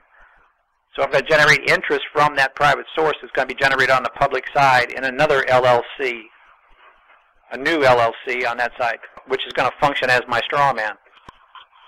And that's going to be totally different, because that straw man does not exist anymore, and all the accounts associated with it are eliminated also, because they're paid. The debt is paid. It's gone. It's discharged on one side and set off on the other. The accounts are brought to zero. Now so how does that affect the full funds held in the assets on a private? So how does that affect any jurisdiction, any court or tries to impose upon you? I'm not under any jurisdiction or statutes and codes under the U.S. fiction realm. I'm in America. Okay. So the secured party status is... Then I get a special passport that allows me to pass through their realm whenever I want to. Are you saying pass for metaphorically or actually? No, an actual passport by an executor, an informal executor, instead of a formal executor. And an executor is a recognition of an ambassador by a foreign entity. So they recognize me basically as being a diplomat, a non-resident alien with special diplomatic immunities and a special passport that doesn't have the same number as that straw man, because that straw man account, it's been terminated. And when they punch that number up, the number comes up, do not detain. As long as you... So you have the diplomatic immunity. Yes. And if somebody tries to sue the all capital letter Christian Walters, they go, you're wasting your time. It doesn't exist anymore.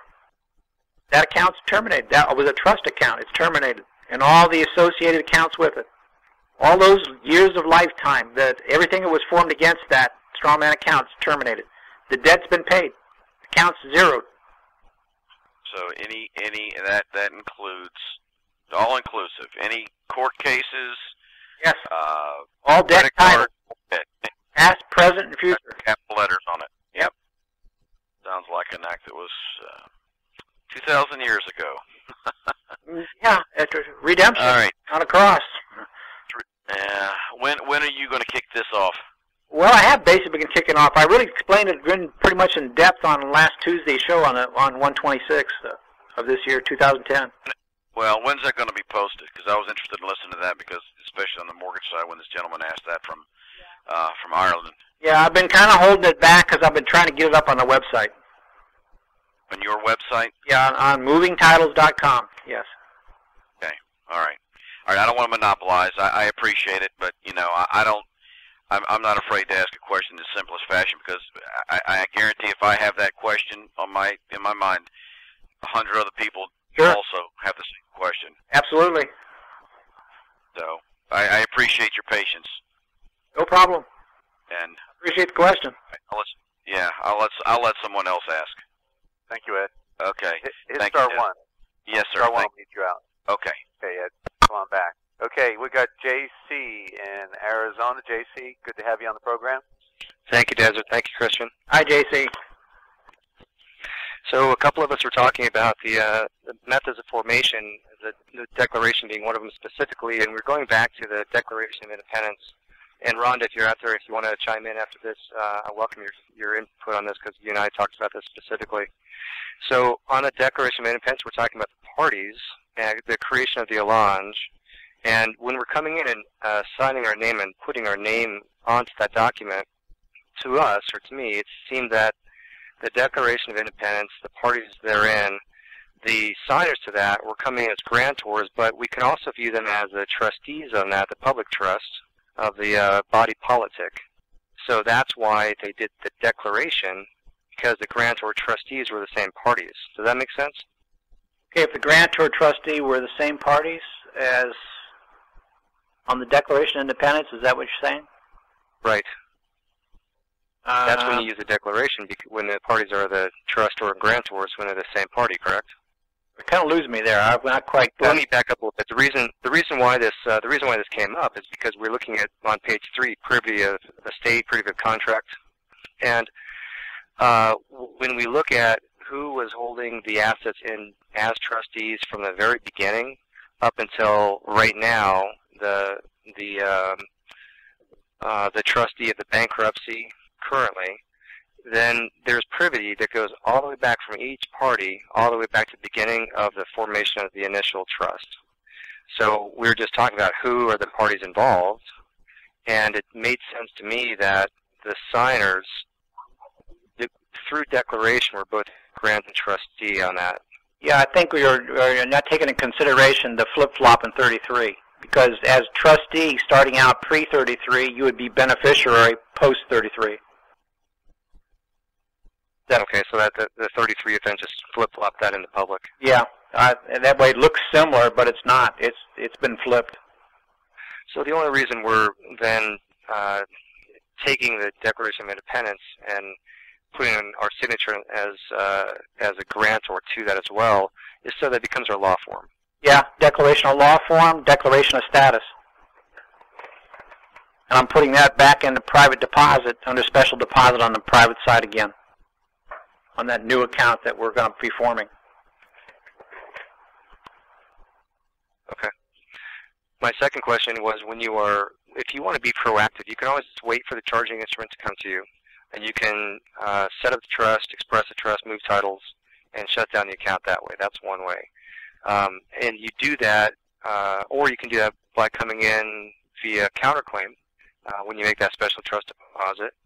If you want to be proactive and you want to go after one of your, as a gentleman, as Ed said before, either a creditor coming after you, or someone suing you, or your ex-wife, or whatever that's going to be, or a government agency like the IRS. I know there's a lot of people out there who have issues with them.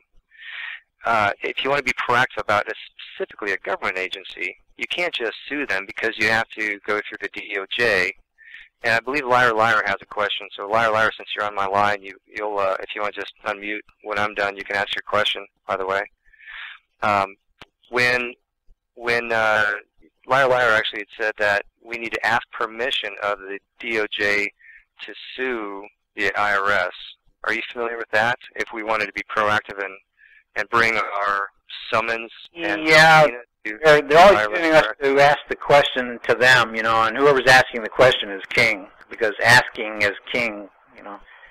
So anybody who participates in commerce under UCC, their sovereignty is reduced down to 0. They got no sovereignty. Erie versus Tompkins, Clearfield Doctrines, 1938, well-established case there, that anybody who participates in commerce has no sovereignty. I don't need to ask them for permission. I'm going to come at them under trust. And I'm not going to really, ultimately, I'm going to come at them under the Treasury DIB hearing, 25-06. And I could bypass court altogether. So I'm keeping it strictly administrative. So maybe the answer is not being proactive in a U.S. district court, but rather being proactive by sending them a special deposit, and then asking for, or rather demanding a DIB hearing. Yes.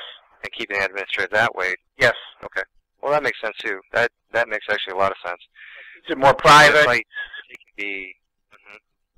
taking the agreement of the parties to them proactively, to me, it just makes a lot of sense rather than waiting for some big charging instrument to come your way and then work on the backside I agree with you. Yeah, especially if you know it's coming up. Yeah. Okay. Thank you, Liar. Well, also keep it in mind, in my opinion, when that charging instrument comes after you, for right now, until we can fully establish what we need to establish, that charging instrument is yours. They need your energy. So the acceptance, in my opinion, on a UCC-1, once again, you can do it on either side, non-UCC filing or normal filing, now makes everything in that belongs to you as a quote-unquote dirty word I keep hearing people say, secure party creditor.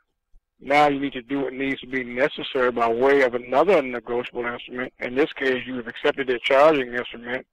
You reduce it back to a bill of exchange.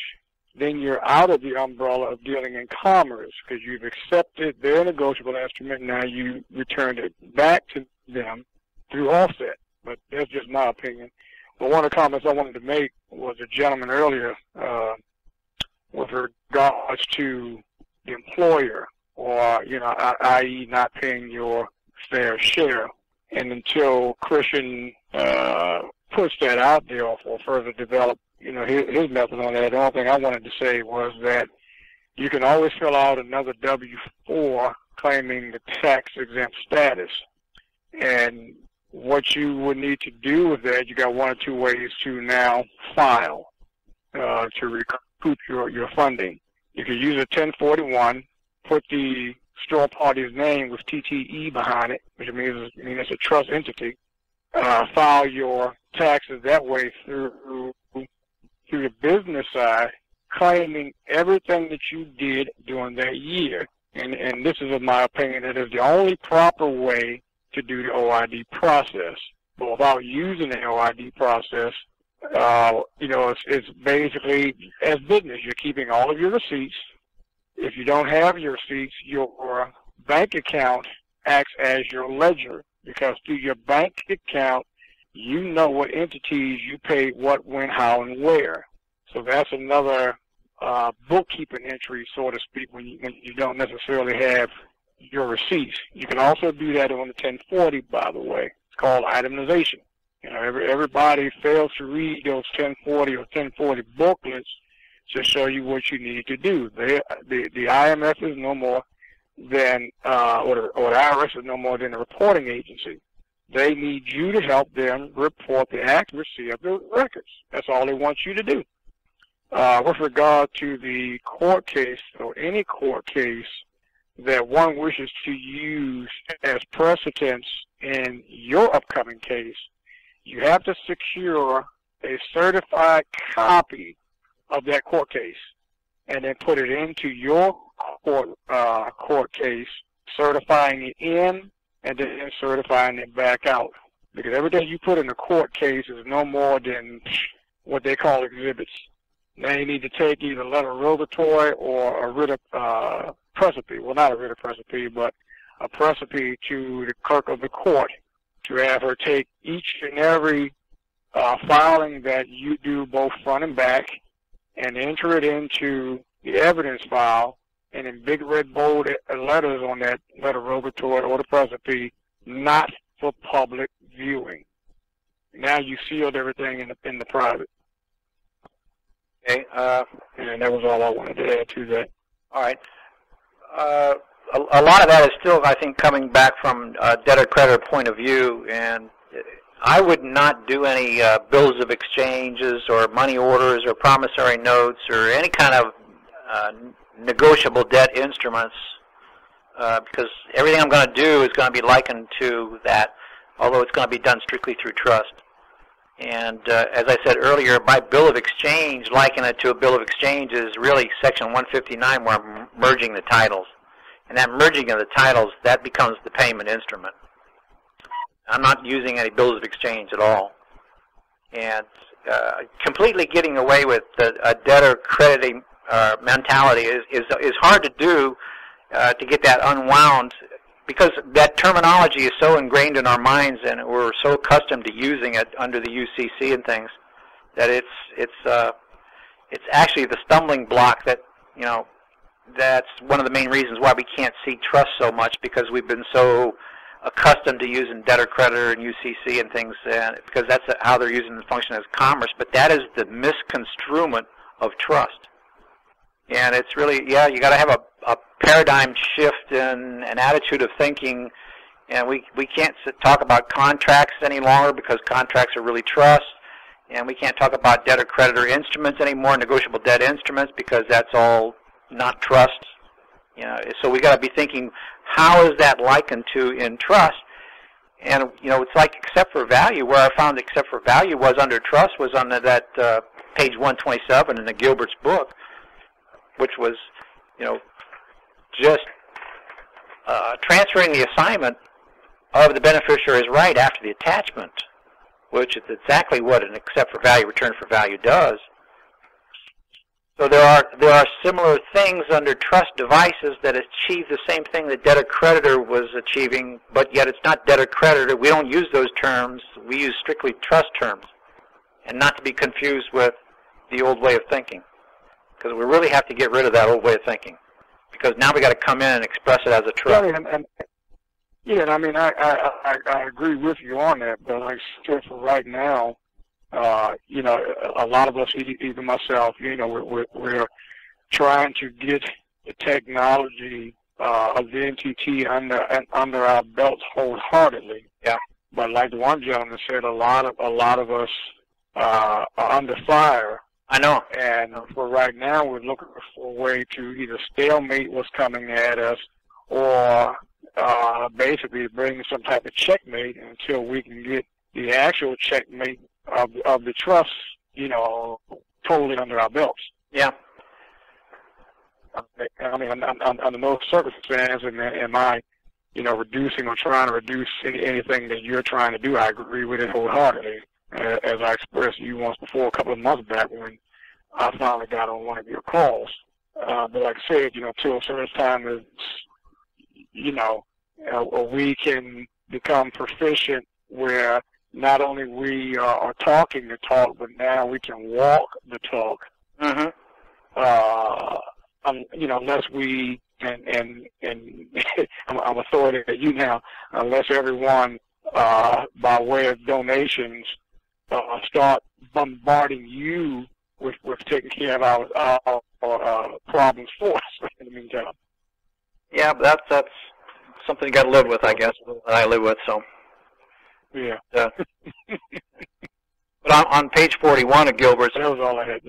There was the merger of the title, which is section 159. It says the merger of the title where the sole trustee is also the sole beneficiary, and that really is. Maybe we'll do a show once on you know, how to supplement the debtor-creditor devices that we've been using, and how to liken it. What do we use under trust that accomplishes the same effect? And maybe I'll work on that a little more. Maybe point out some examples of how that correlates back and forth. In fact, you know, we had kind of a win, that's some good news, which I was saying earlier, that really haven't announced yet because I really wanted to analyze what was been done. And we actually had a case win that was very interesting. What the parties had said as to the person purchased the property, but yet there was no debtor-creditor instrument in there to purchase it with, because it was really done through title merging, and the title merging was the payment. So we're analyzing what actually happened, went down there, and when I get it all put together, then I'll be making a formal announcement on that. But anyway, maybe I'll put a show together, you know, that likens it to, you know, so people can say, okay, when I go to say BOE, here's what I really mean under trust, and we should be, you know, talking about section 159, how it applies, or the section on page 127, 442, as likening it to the except for value, return for value. Because I think people need to know where are these devices in equal force, like we've been doing under debtor-creditor, where they exist in trust, so we can learn how to apply them. Because they're like sub-tools in the toolbox of trusts, and how to get that 900-pound gorilla to be the 900-pound gorilla by operating in equity. So anyway, Is another question, Desert? Yeah, we do. Let's go down here, and whoa, looks like we've got Rhonda in Missouri again. Rhonda? Hi. Hi, Rhonda. And by the way, Rhonda, hold on. Hold your thought. I just want to mention, coming up at the bottom of the hour, ladies and gentlemen, we do have the Forbidden History series and the Starfire Chronicles, where we'll be doing a special presentation on the creation of the universe, how it all began. Was it a big bang, or was it something else? I'll be interviewed by Frederick Earl, my radio host friend from Public Radio out in California. And so we'll be doing an entire series every week on the Starfire Chronicles. We'll be talking about the words and creation that are used, the metaphors, and defining every aspect and how it all came together. Okay, so that's in 30 minutes. So you're welcome to stick on if you are a listener of Christian Walters, Money, Banking, and Trust. If you have friends that are into the scriptures and the ancient history and words, well, it's all right here. Okay, what they did want you to know. So thanks for tuning in, and don't forget, Christian is here every Saturday at 7 p.m. Eastern Time on the RealPublicRadio.net, and want to welcome again all of our international listeners and all of our new listeners across North America. Rhonda, thanks. No problem. Hi, Rhonda. Hi, Christian. Wouldn't really the people's checkmate be at this point until we get everything, other things done, would be to claim the trust res, be a good trustee and claim the trust res and move it back to them, make the payment? Yeah, I would start, if you're really jammed up on a nail and you got to have something done, I would still try to maybe do it under trust. If you felt comfortable that you knew it enough. If not, go back to the debtor-creditor thing, give that a try, because actually, I don't really care what method you really use. You're probably going to have the same amount of success. It's less than 10%, no matter what you try. I mean, I've studied all methodology, and I can't see no rhyme or reason about anybody getting any consistent success, period. That's what really made me look in another direction, because I said, man, we got to be missing something here. I don't care what you do. You have a success rate as well as anybody else by throwing a garbage lid in there, and you'll probably just do as good. So actually treating the bill or the trust property that they send you by claiming it and moving it back to them, you don't see that having any more success than the debtor-creditor side accepted for value? Well, off to the start, from the beginning until they're going to look at it and say, hey, this is new, something we haven't come across, I think you probably have a higher success rate to start out with. But then once they start figuring out, well, hey, they're still under debtor-creditor yet, and we still have discretion, and I think they'll start shutting it down again. But if we come back in and around and we pull the whole thing out, collapse it all down from the dominoes start, then I think that's going to make the whole big difference. That's going to be the difference between white and black, no middle ground. It's either going to be one or the other. Either limited success they give you, which is less than 10%, or take the whole thing down, and now you got the 100% success, and they make sure that it all stays quiet. Okay. Now, when you was talking about because we talked before about, for instance, using the bin forms, or what we would want to do, because we really don't want to use their forms to draw us back into their system. The modified form, the substitute form. Right. So we could do a substitute 2506. Actually, it's not going to be on their form. 2506. That's which one is that now? That's the one for the DIB hearing, you said. Oh, 25-06. Okay, the 25-06. My mistake. That's really not a form. That's just a directive that I'm going to claim on a letterogatory. I'm going to order a DIB hearing from that directive. Oh, okay. Okay, now back to wait a second. I'm writing this down. Back to what JC was asking. Back to the declaration. Mm-hmm. I see it says the declaration was establishing the grantors and the beneficiaries. Who was the trustees on that? Okay, I liken it as God when He granted to Adam the earth, say, and the universe, but it was for God's benefit. So God was the grantor and the beneficiary, and Adam was the trustee. Okay. And I look at it as being the same way as that Declaration of Independence. I believe that we are the trustees on that, and God granted us those unalienable rights to be used by us for His benefit. And we were supposed to glorify God by mimicking what He gave us in His character and likeness. But we've fallen down on that. So, and then 1933 came along, and the flip-flop. So if we were trustees, now we're beneficiaries. No, in the public, we're trustees, ain't we? Yeah, on the trustees, yeah.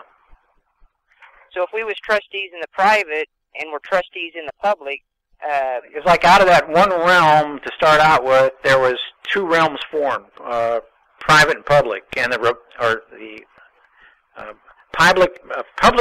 private and public. But the republic was held in trust. It's hidden. So we got on the one side where they want us to see on the public side to be trustees, and on our side, on the private, we want to be beneficiaries. Yeah. Okay. So if on the Declaration of Independence, we was the signers was declaring that the creator was the grantor and the beneficiary, and we was the trustees. So really, when we went over into the public, we didn't change positions because we're still trustees in the public. It's just that they claim themselves to be lord and beneficiary. Yeah, they're construing it that way, yeah, but only because we haven't expressed it. Because if we expressed it down, then it would come back to the beginning again the way it was. So our position really didn't change. No, not really. No, That's right. From our point of view. But from their point of view, yeah, it did. It's just from their point of view, our position didn't change. Their position changed because they took our creator out and put themselves instead. Yes, right. Yes, they construe themselves to be the lords, and they're not the lords. Number one, they're corporations. They can't be the lords. They got it all backwards. But it's all backwards because we didn't know or understand because we didn't express it to be the other way. But we can always come back and re-express it, correct it back, and we can come up with the proof. I mean, who's the signers on this? Who was it granted to? What was the purpose? You know, and really that straw man over there, you know, it's not that we got to kill him because he's already dead. We got to just give him a burial. Yeah, he's not a live entity. He's a trust account. Yeah, he you know, he's not alive. Something's got to be alive before you can kill it. You know, we just got to put him to rest. Soul, he's not alive, right? Just okay, like thank you. In that section that's on that third page there, that the Lord, he was not able to, even if he was a sentient being, because if he was Lord, he didn't have the right to have the character to be over his subjects. Because he was claiming to be the first title, to be paramount to the creation of the uses of the trust. By his cheek. Yeah, but he was claiming first title over the creation of the trust. That's pretty nervy. He's saying, well, it should all come back to me. Well, no, it shouldn't come back to you. Number one, you're Lord. You can't have it over the subjects and taking it because you're a deceiver, you're a beta, you're an intruder. And now you're saying that you're not alienable to the subpoena because you're the Lord? Well, no, I'm afraid commerce has reduced you down to no lordship, no status of anything, especially because you're a fiction, because you don't even have a soul. No soul, no confidence. So you can't even claim by right of title paramount to the trust. Only a real live person can. That section was very interesting. I wanted to come back to that next Monday. Yeah, it's pretty interesting. Now, when okay, that's all I got. I'll let somebody else try take a shot at you. I just want to let you know too. Snakes don't bother me when we talk about chopping the head off a snake. I don't mind if snakes exist, just so they don't exist in my yard. Okay, right, yeah. Around my family. Yeah. Then in the next section, the privity as regards to this says to be key use that at the bottom of that says, and for the like reason, a use was not assets, was not subject to forfeiture, and on failure of heirs in the inheritable line, did not escheat to the Lord. So check out that next paragraph in the privity as regards to city key uses, the very last sentence. Okay. Okay, thank you, Christian. You have a good evening. Okay, we got another one, Desert? All right, let's check it out. Yeah, we do. We've got Carlos in California. Hi, Kristen. This is Carlos again. Yeah, go ahead. Yes. On the you mentioned one of the biggest bingos that we have is the spendthrift trust, right? Yep. Yep. Okay. We were talking about that. Not only pertains to limiting the expenditure on a beneficiary. For instance, a kid who takes a benefit of $100 million and goes out and spends it in drugs or something like that. It pertains to something else, right? Can you explain that? Well, let's just say that somebody who is really in dire need because of some medical disability and they apply for Social Security benefits and they never get it. Why is that? Well, it's because for the discretion of the bankruptcy of the trustee. He can withhold that benefit, even to that person that really needs it. And I've seen some people out there that really could use it, but yet it's being withheld. Right. What is the major benefit? What is the biggest bingo of a spendthrift trust, in your opinion? Well, I think the fact that it goes from spendthrift trust to protective trust, say like around the Civil War, and then in '33 became, the discretionary trust. I think that fact there points out exactly what they're doing. That is the model, and here it has been all trust, and why we never had a successful rate as a remedy. Right. And we can also use it as a protective trust, or does it connect to a protective trust? Well, the protective trust really was because it says the rationale of the protective trust was it's a better way under a more modern view, they said, but really it was a construment, because on page 440 it says the rationale, 140, the rationale under that section 498 said that a protective trust may be intended to reach a result somewhat comparable to, and in fact more secure than, so that's the way they're looking at it, more secure than the result of the spendthrift trust. But it is logically less objectionable, so that's the public, more modern view. They're saying, okay, this way is less objectionable. In other words, they didn't agree with the Founding Fathers. And they decided, since nobody said anything, we're going to change it. Because you dumb people don't know it's a trust. So that gives us the right to come up and misconstrue it any way we like. And we're going to construe it this way because we like this one better. Less objectionable in that the beneficiary can be sure of receiving substantial trust benefits only as long as he keeps his debts paid. But now, you guys are bankrupt. So now we don't have to pay. And through the prescription, if we wait long enough, we can abscond with all the funds from it, and we don't have to grant them any trust rights at all. And we can get away with the whole ball of wax. Not on my watch any longer, because the cat's out of the bag, and buddy, I'm darn mad about it. Because you guys didn't tell us what was really going on, which it was your right to be your brother's keeper, and you let us be a bunch of dumb incompetents by teaching us a bunch of this crap. Yeah, that cat is not going back in the bag, is it? No, that red light's been passed, and that bell's already been rung, and we're not going back. Right. Can we use that spendthrift trust as a protection trust? I had reversed. Yes, because I can say, well, I'll agree with you. I'm trustee. I'll agree with you. I didn't make the payment. Now let's go into the chambers. Let me explain to you why I legally had the right to withhold. That's what I meant. Trust under discretion. Right. Okay, great. Yeah, because we had a small discussion the other day about it, and I knew it had something else to do in other than just a spendthrift trust. Thank you, Christian.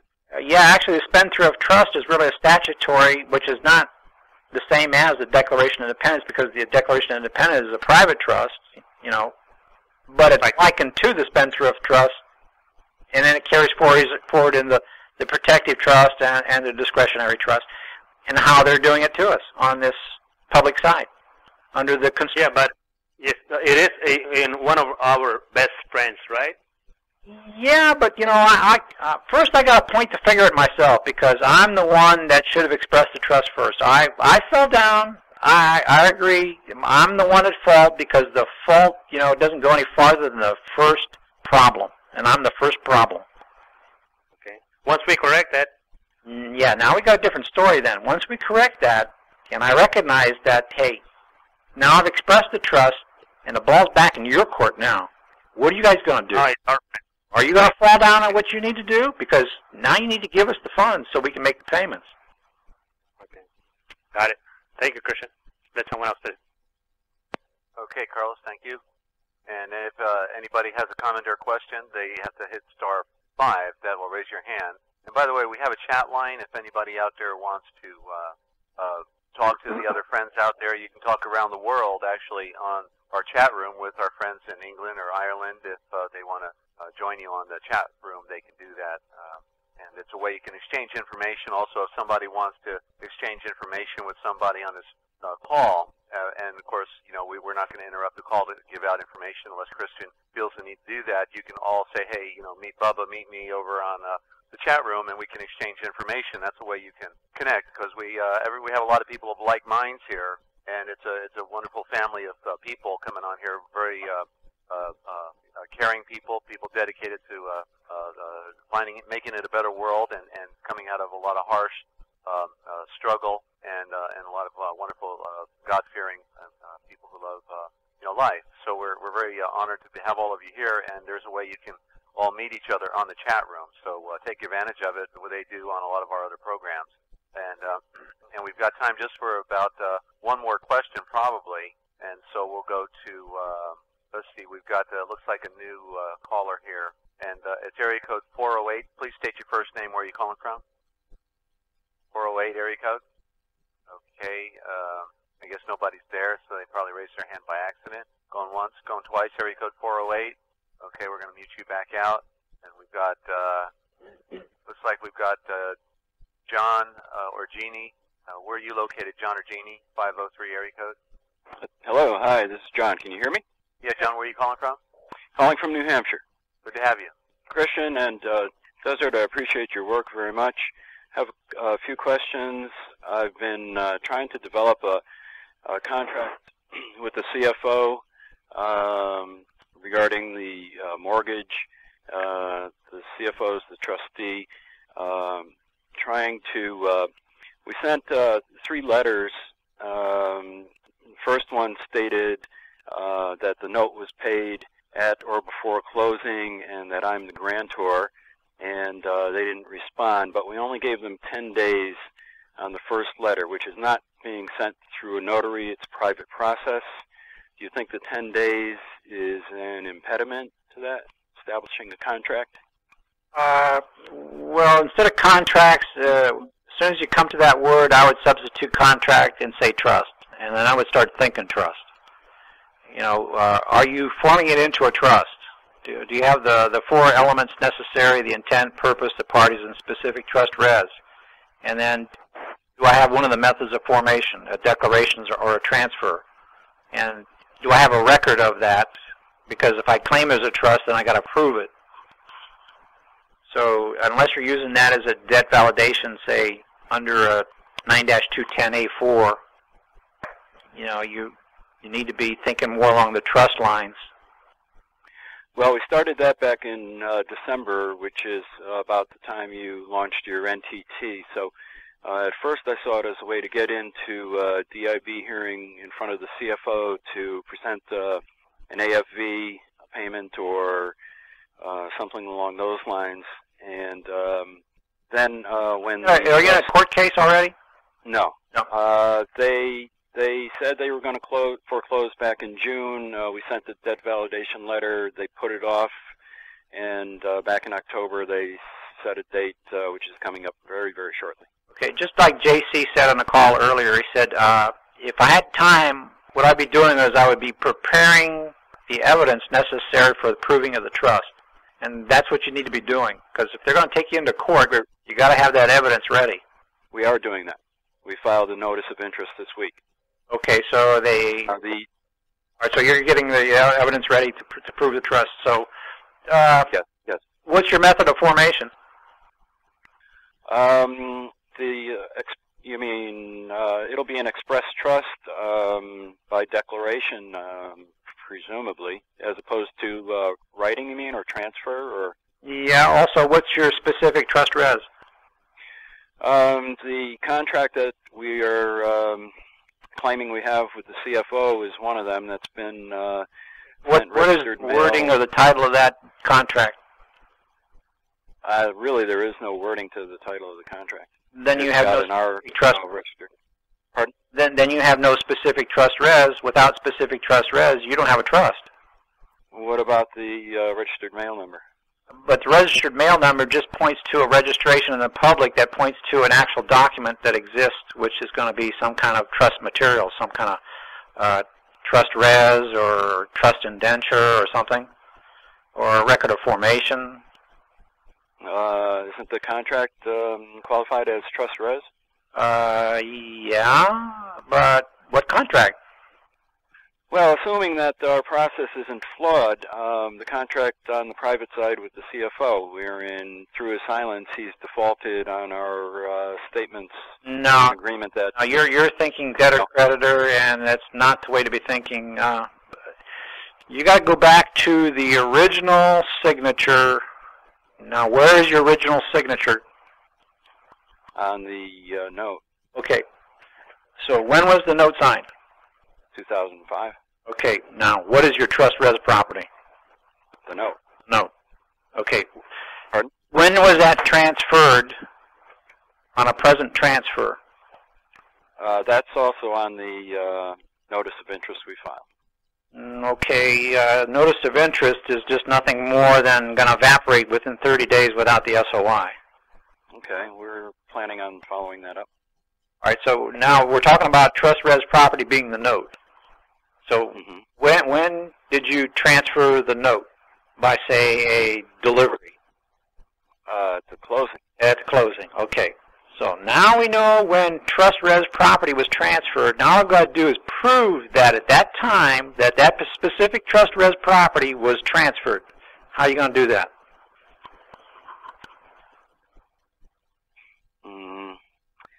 Well, we are going back and saying we made a mistake at the time. We didn't express the trust, so we're doing it now.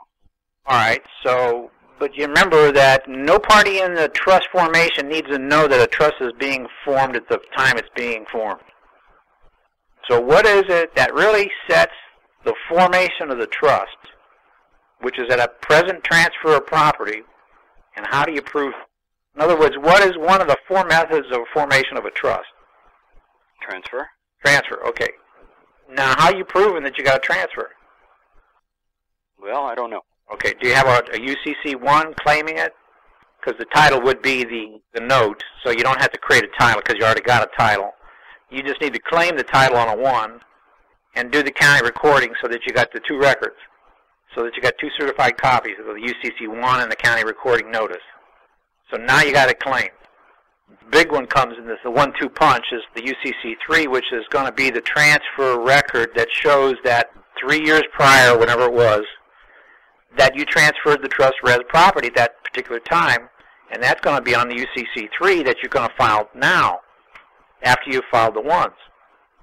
And then you're going to get, again, the two records from the UCC1 certified copy, of the UCC3, I mean, and the notice you're going to put in the county, get that out certified. So now you got two records to prove your transfer. And if you did that by notary presentment, then you would also have an endorsement on a green card, which is one of the methods of under transfer, and you would also have a delivery of that green card, proving that delivery nunc pro tunc, say 3-5 years earlier. And you also have under assignment UCC3, proving a transfer. So now you got some proof. You got two records of proof that there was a trust. That a trust was formed because you specifically transferred specific trust res property. And I'm sure that doesn't quite sound like what you're explaining to me on this contract you're talking about. Because it's not all about that contract. That you're going about that all wrong, I think. Basically what you've explained so far.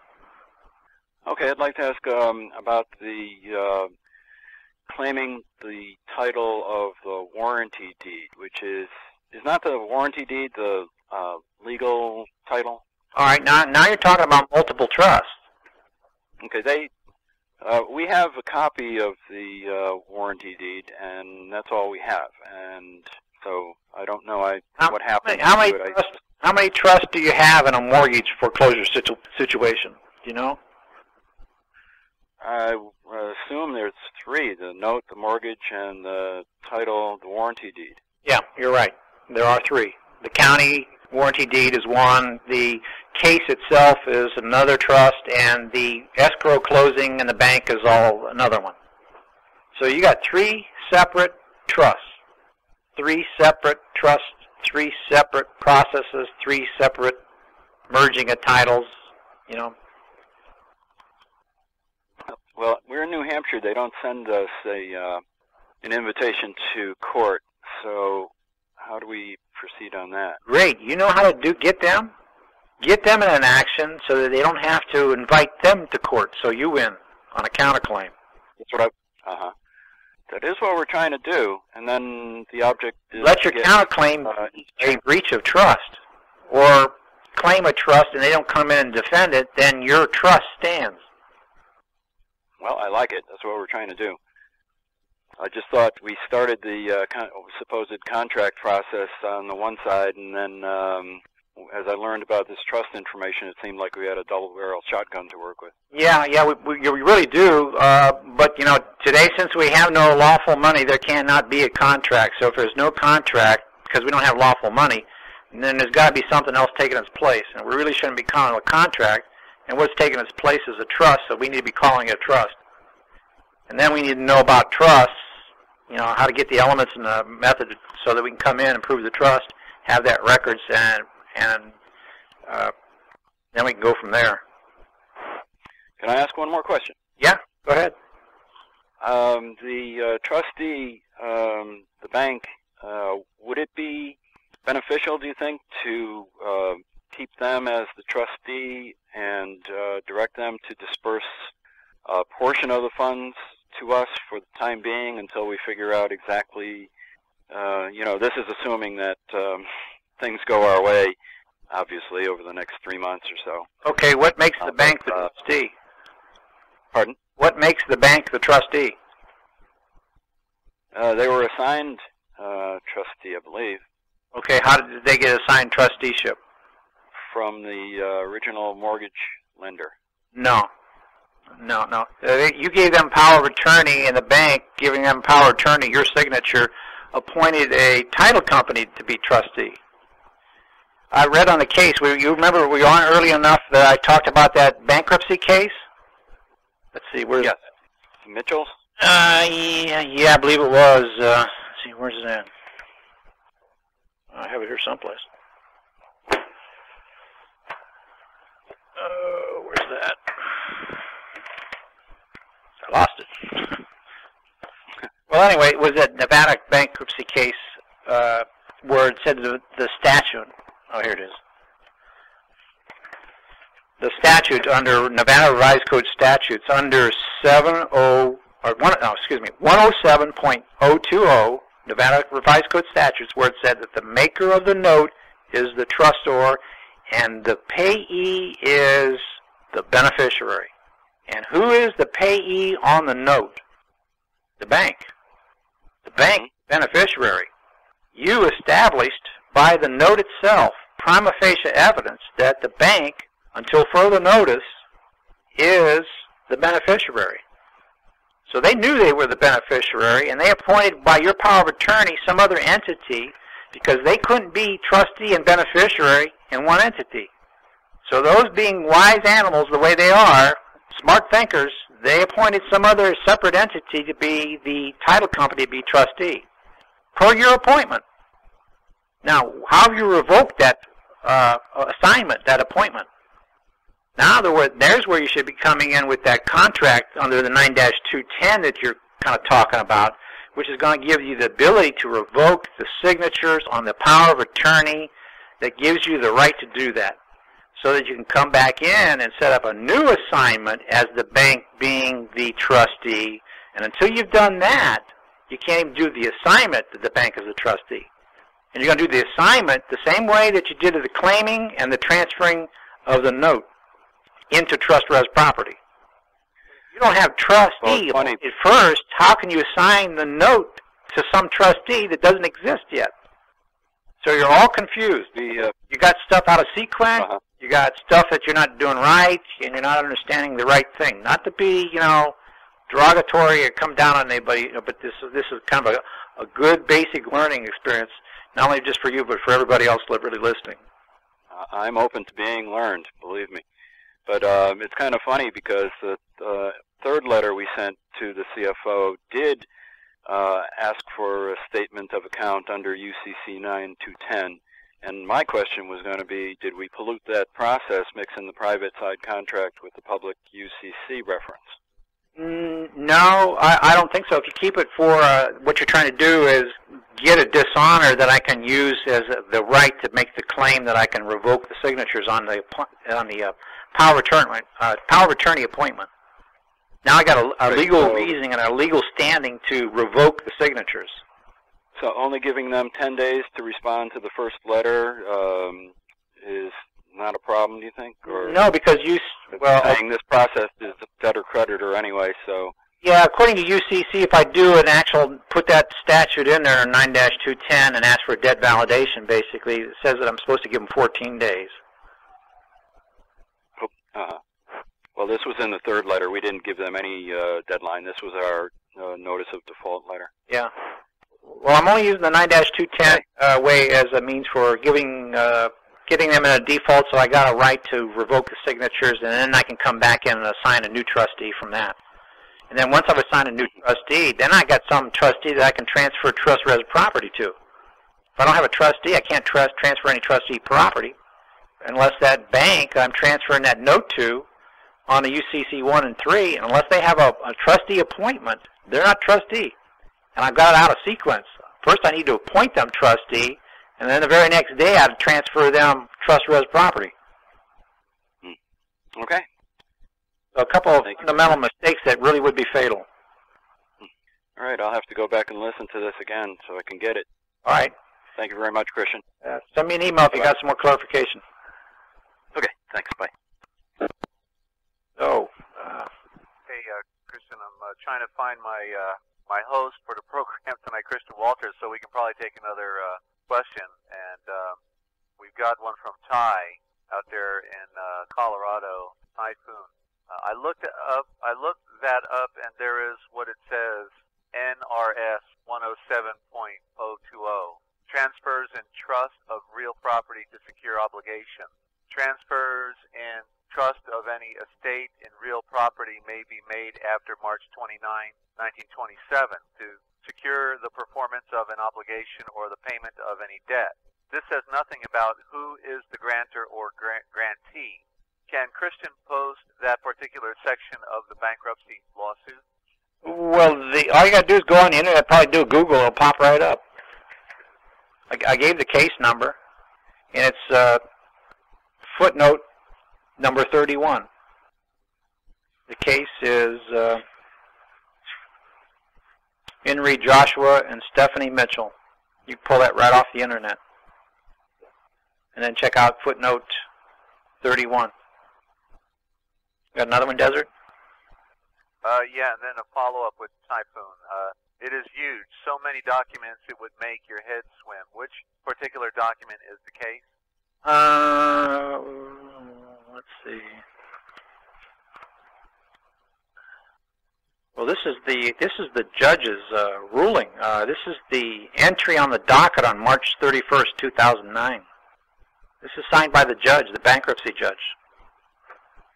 And in that case, the judge says that the grantor or the trustor is the one who signs the note, and the bank is the beneficiary on the note, the payee. That's a bankruptcy federal judge. And they're quoting the Nevada Revised Code Statutes 107.020. Another one? Okay.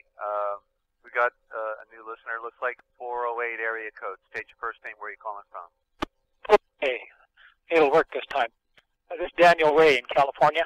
Hi. Yeah, Dan, hit six about 3 or 4 times, please. Okay, see if that helps. A little more, Okay. please. Okay, I'll try to speak up. If we're going to a case here, a criminal case.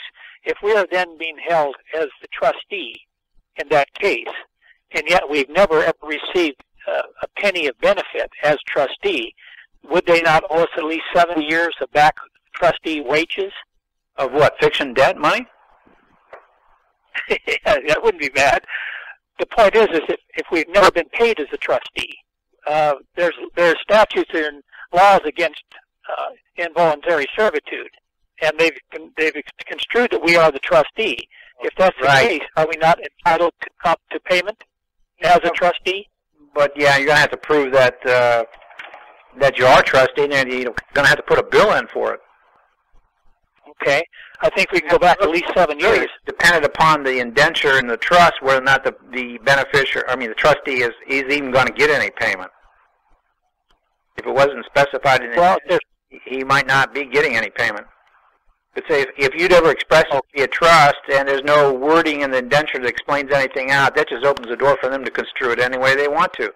And they're going to construe it that you're the trustee, that you don't get payment, and you're liable for the whole ball of wax. And you're in breach of trustee duty. And that sounds like more how they're doing things today than anything else. Absolutely. But conceptually, no one should have to work without compensation, because that's slavery, and that's against the law. Yeah, but you signed up for it. You volunteered for it. I'll agree with you. There's no involuntary servitude in this country. But you can volunteer for slavery, and you have. You signed up on a 1040 form appointing yourself trustee on that individual master file. You self-declared yourself to be trustee status. And then you 45 years ago, I filled one of those out. Pardon, I didn't hear you. Okay, I just thought, 40-some years ago, I filled one of those out. Yeah, I know. It only takes one. They never forget. It's okay. I just wanted, in the meantime, I guess I should at least put a claim in for salary. Yeah, but construe me as trustee, I need to get paid. Yeah, but is it per the indenture of the trust grantor? Can you even get paid? That's the problem. Yeah. Well, okay. Then the only thing I can do is bluff. Well, no, I wouldn't say bluff. I would start setting up evidence as to who I am, because really I'm grantor on the thing, and then one of the other parties either be trustee position or change your status to beneficiary. So I'm going to make a claim that there is a trust, but coming in and proving that trust then with the material fact, the SOIs. Yeah, I'm just a week or two behind a trial, so I've got to figure out pretty fast how I'm going to play this. Yeah, right. Theoretically, then I can go in and claim the bill, the presentment, so it's signed the back side and hand it back to them. Well, if you could do that under debtor creditor, if you feel more comfortable with doing something like that, yeah. Otherwise, the alternative is how do you just told me how we return it to them. Yeah. But are you trying to operate on a trust? Or you're trying to operate on a debtor creditor? I'm trying to operate in the free air of society. They want to stick me in jail for 4 years for a stupid thing. Well, remember, there is trust. There's no criminality. Stand there forming a trust, and then that's the problem. That's the thing that's really truly amazing about the trust end of it. It was a trust all along. You didn't know, you didn't understand, but yet that still doesn't get you out from the obligation that you're the trustee and you're there solely for a breach of trust. And the only thing that the judge wants to know is you're guilty already, and he wants to know when you're going to make a payment. Yeah. Okay, if I accept the charges, that means there's no real trial, because there's no controversy. Yeah, but that's debtor creditor accepting the charges for value and returning it back, turning it into a payment instrument and using that payment instrument, but under the discretion of the bankruptcy trustee who's going to have say-so whether or not you're going to have a set-off per his discretion or a discharge per his discretion. And you're basically at the whim of the court, whichever way they want to decide, but a throw of the dice. Are you one of the 1 out of 10 that gets the luck range that you go free? Or are you the 9 that goes to jail because you didn't make the payment? I don't like having the mercy dependent upon some other party, not based on any kind of justice, because we're not in America any longer, but to be construed under admiralty and debtor-creditor per the discretion of some trust that I didn't even know or understand was getting me, but yet that's how it's done because I volunteered for it. Well, thank our Father in heaven. At least you got it now. Yeah, because you still have an opportunity to go in and correct things, get the evidence ready to support the material facts to support the NOI, prove the trust, claim the trust. Yeah.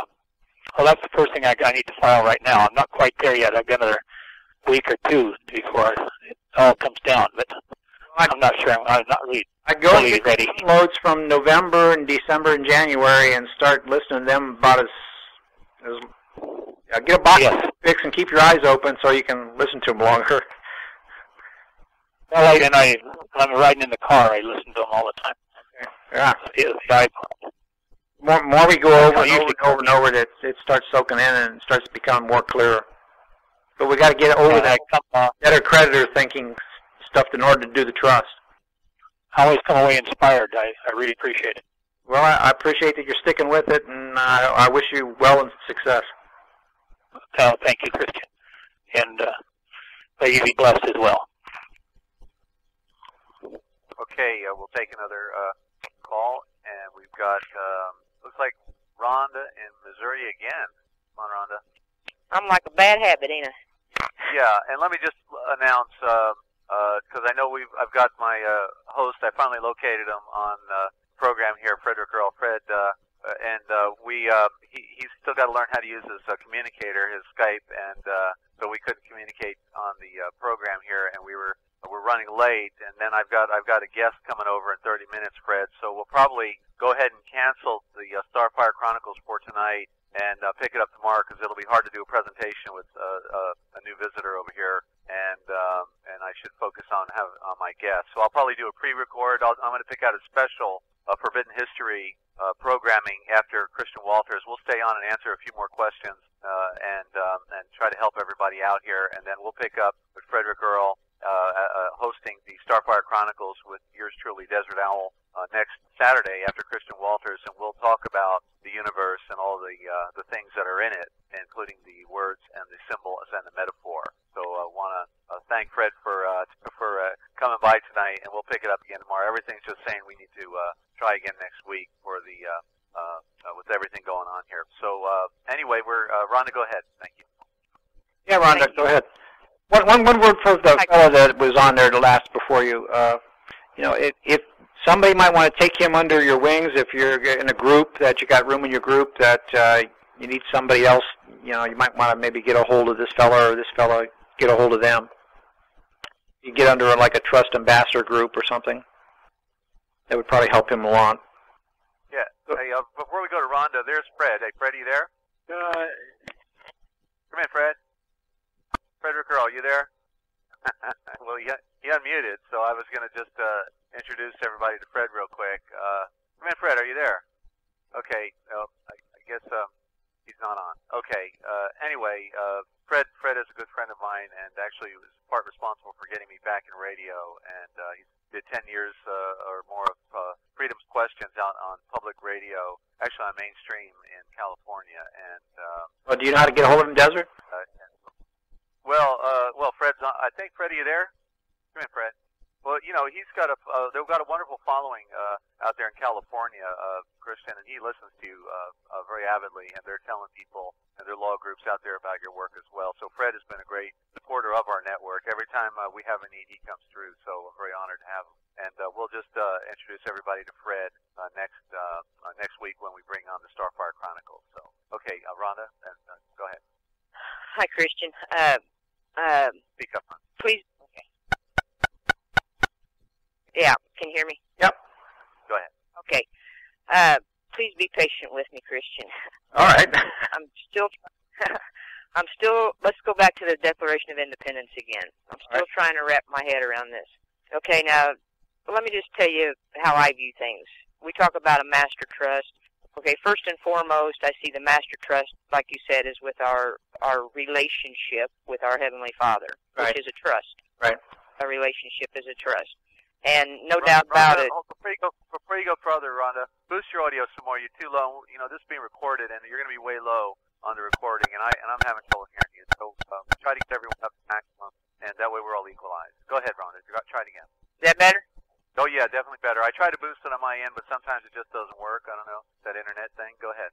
Okay.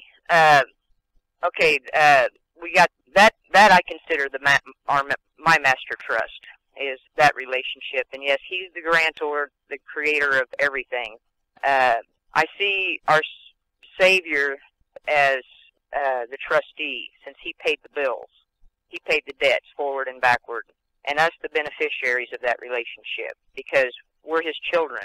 Even we are the inheritors of our Father's estate. Okay.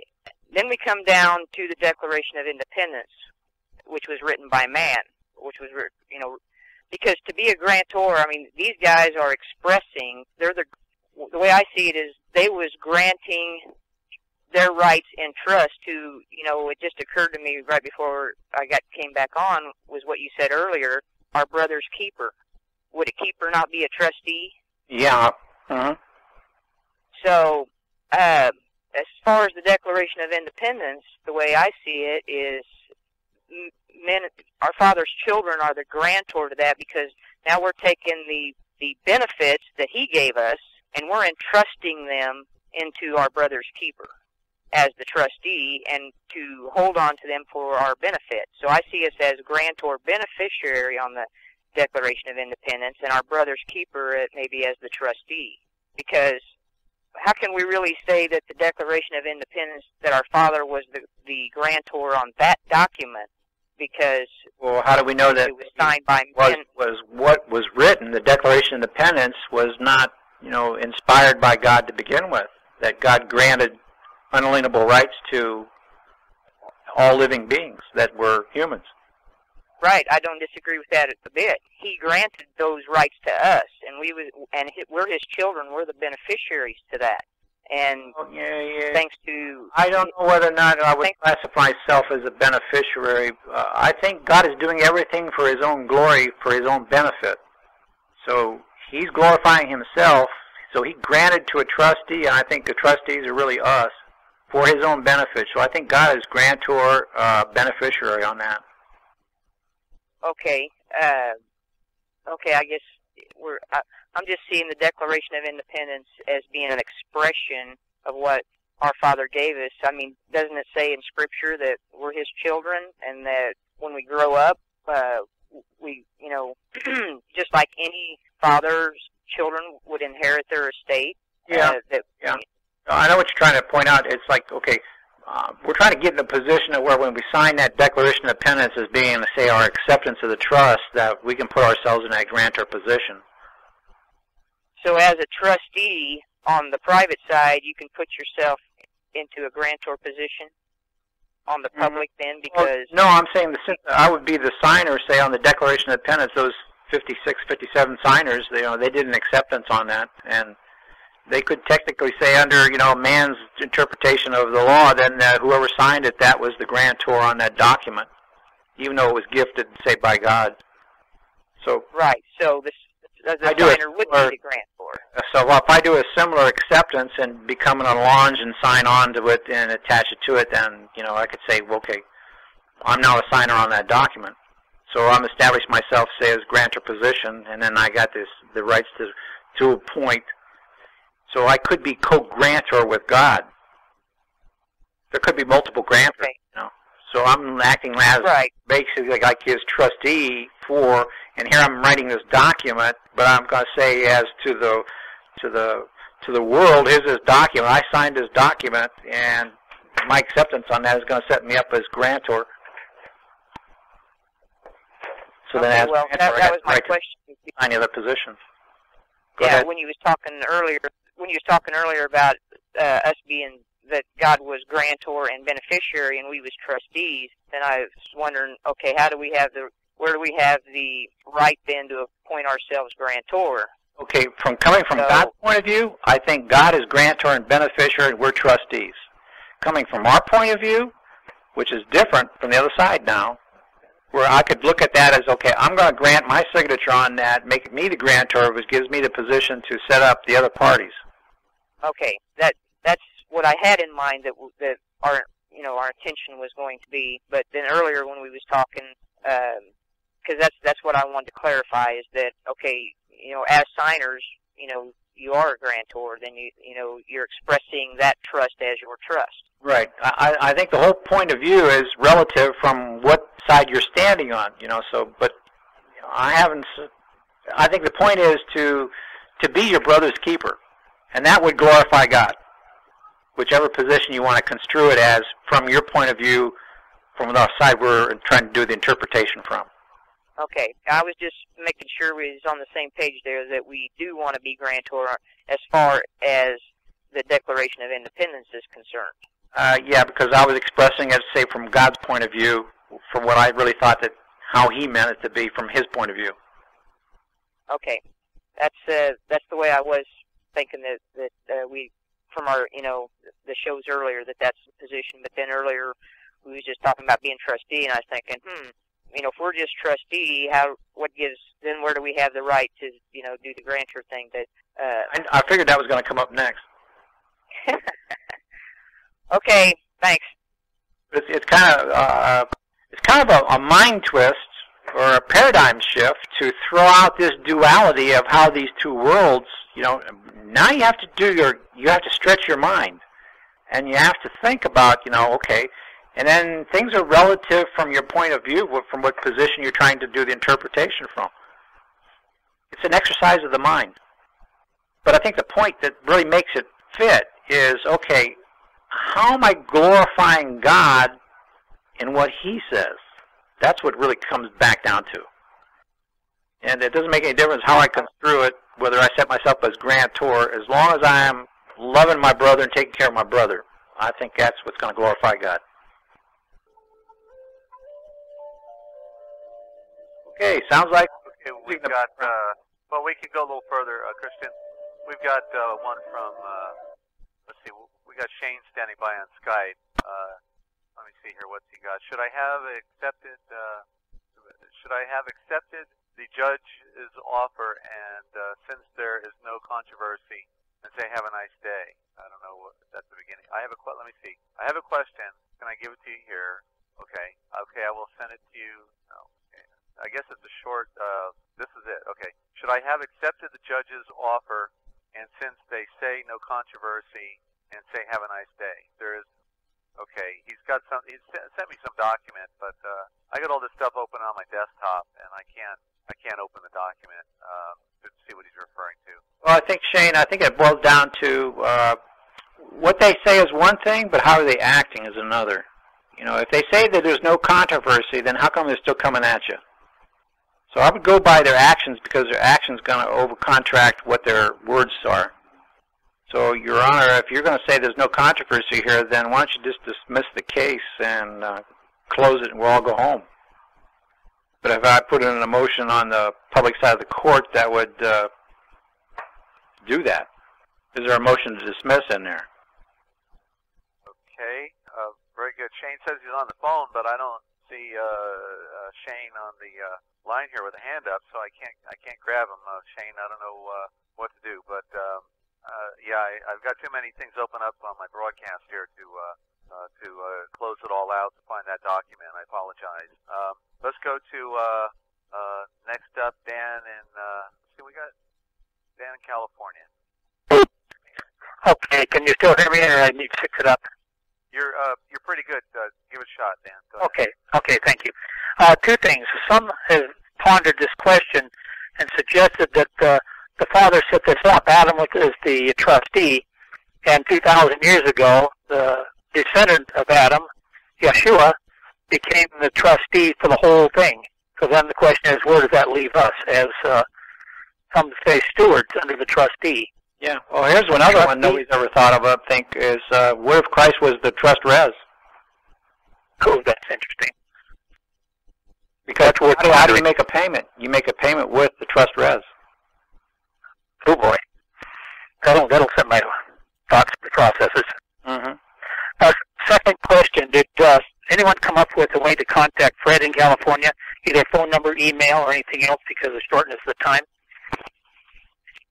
Oh, no, I'm communicating with Fred through our engineer, and we're going to be rescheduled for next week. Thanks, Dan. Dan, Next week, Fred? I've got a court date in about 3 or 4 days, so can I give you a number to have him contact me? You need Fred to contact you? Yes, I like that. Or Okay. Are you just wanting a contact in California? I'm not clear. Do you know well, Fred? no, I don't know Fred, but I like to have a contact with him. Well, sure. Well, contact me on the side. Like tomorrow. My phone number's on the website. Go to contact page or archive on the realpublicradio.net and call me. I'll be glad to give you his number privately. Okay. Okay. Or else you can call me and I can do it openly. Well, I'll be glad to give it to him. If you want to email it to me on the contact page, that'd be fine, Dan. Just put Dan from California. Please give Frederick Earl this phone number. I'll be glad to pass it on. Okay. Just may want to say, Excellent. What you're looking for. Fred's a good guy, and he's also been studying a lot of this stuff. Excellent. I've been doing this for over 40 years, and this is the best stuff I've run into in all that time. I'm also sometimes known as Dan the Seal Man. I go around designing sovereign seals for everybody. Oh, okay. No kidding. Okay. And I worked with most of the groups around the country and offered my services. I don't charge for it, but I drop sovereign seals and email them out to people, and when they like it and everything's spelled right, then I just have them forward to the manufacturer. That way it takes all the problems out of the middle. It works very, very well. Great. Well, pass your information on to me, and I'll keep it handy and refer you. Be glad to do it. Okay, I'll be glad to give the phone number over the air. It's up to you. Yeah, go ahead. Everybody calls. Anybody needs You're welcome to give out. It's 408-741-5500. Okay, and that's a Dan in California. Dan the Seal Man. Yes, the sovereign, embossers and stuff. We also ran the common. Robert Kelly. Did you do those for Robert Kelly with the Americans Bulletin newspaper? No, I didn't do Roberts. I've done them for Sam Kennedy. I've done them for Keith Livingway. I've done them for all different groups around the country. Because we ran the common law court in Las Vegas for several years, and we had 2-day seminars and held common law court. Got people introduced, but we knew that we didn't have a full answer. So I finally, about 3 years ago, I closed it down because it was helping, but it was not sufficient. If you motivate, San Jose area. Okay, finish your thought. No, I'm just saying, there's an old saying that if you motivate and don't train, you frustrate. And people got all excited, ran out, tore the plates off their cars, and everyone got in trouble because we had a couple of missing pieces. Apparently, from Christian, we've got a lot of missing pieces, but we were at least it was part of the learning curve. And anyway, a lot of different groups around the country know of me. Again, I truly appreciate Christian's work. It's I could instantly, first time I heard him, I said, yes, this is correct. And thank you so much again. All right. Thanks. Appreciate it. Yeah, this trust stuff seems to make everything jive together. The things that weren't dovetailing, it makes it fit. It seems to be the answer. Believe it or not, 8 or so years ago, we were writing trust. We put together a trust package. Some trust private, some public, protective trust, and everything else into a package that even kept the courts out by putting in buffer trusts.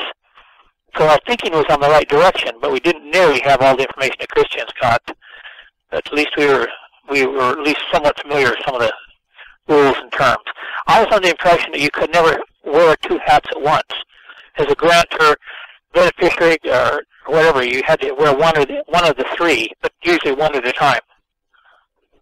Yeah, you could be grantor, beneficiary, or grantor, trustee, but not right. Not trustee and beneficiary in one entity, because that would merge the titles. Yes. Thank you for teaching us that. The fact that it is not revocable, in fact, we can go back and correct it. That is the greatest, largest piece you've come up with. That is incredible. Yeah, because it's claim mistake, I can go back and correct it because it wasn't my intent or purpose, which is Restatement of the Seconds, Law and Trust, Section 342. That's fantastic. It changes everything. Yeah, it does. Uh-huh. Yeah, thanks. We appreciate it. Thank you so much.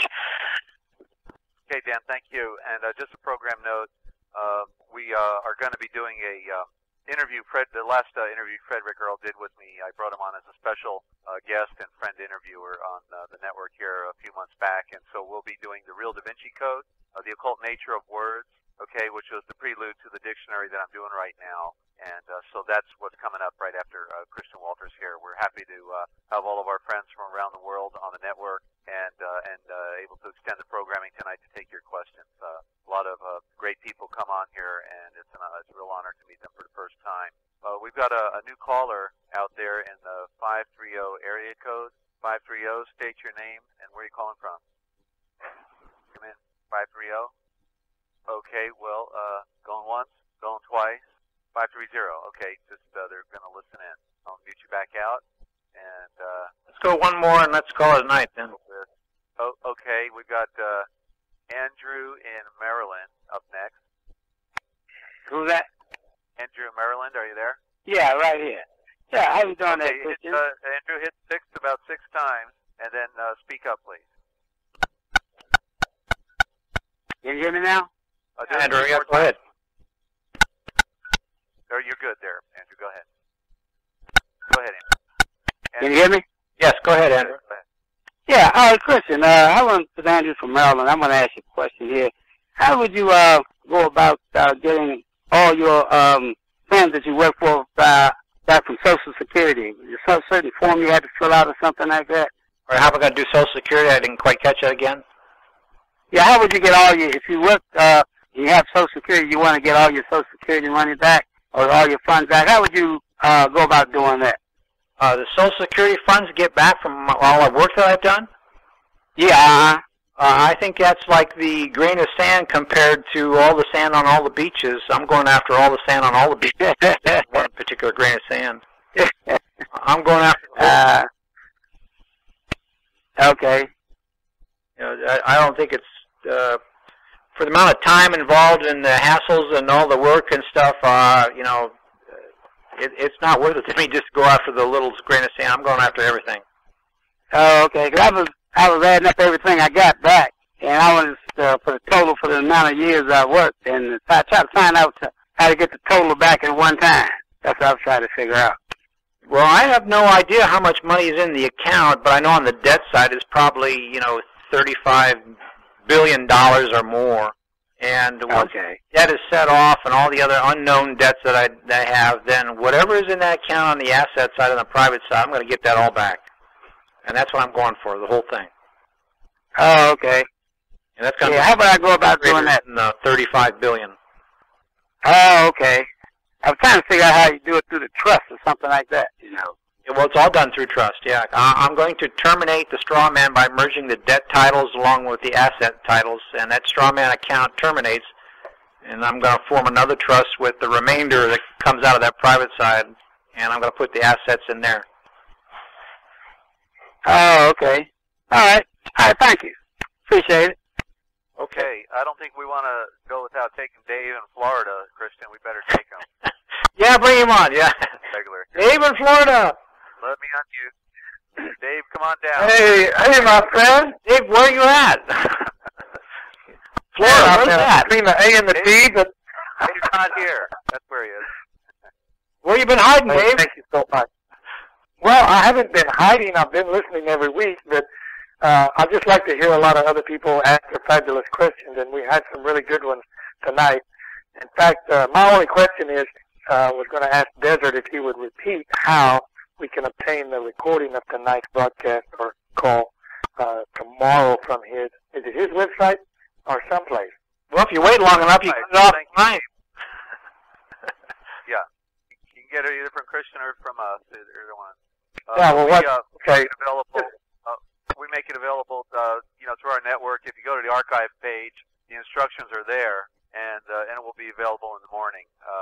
But it's a matter of, you know, if you're, you know, Christian and I are both, you know, needing support. So it really doesn't matter wherever you're inclined to get the audio, or you can go back and forth each week. You know, But it's all explained on the archive page and will be available starting tomorrow morning. But we've also got an urgent tab up there, and we can send you an email with some very powerful work that we're doing with our dictionary and our translations as well for any size. You know, we give it to you for any size donation if we can click it to you. If we don't have to pack an envelope or put it in the mail, we can click a button. That's what we're trying to do. So thanks for that, Dave.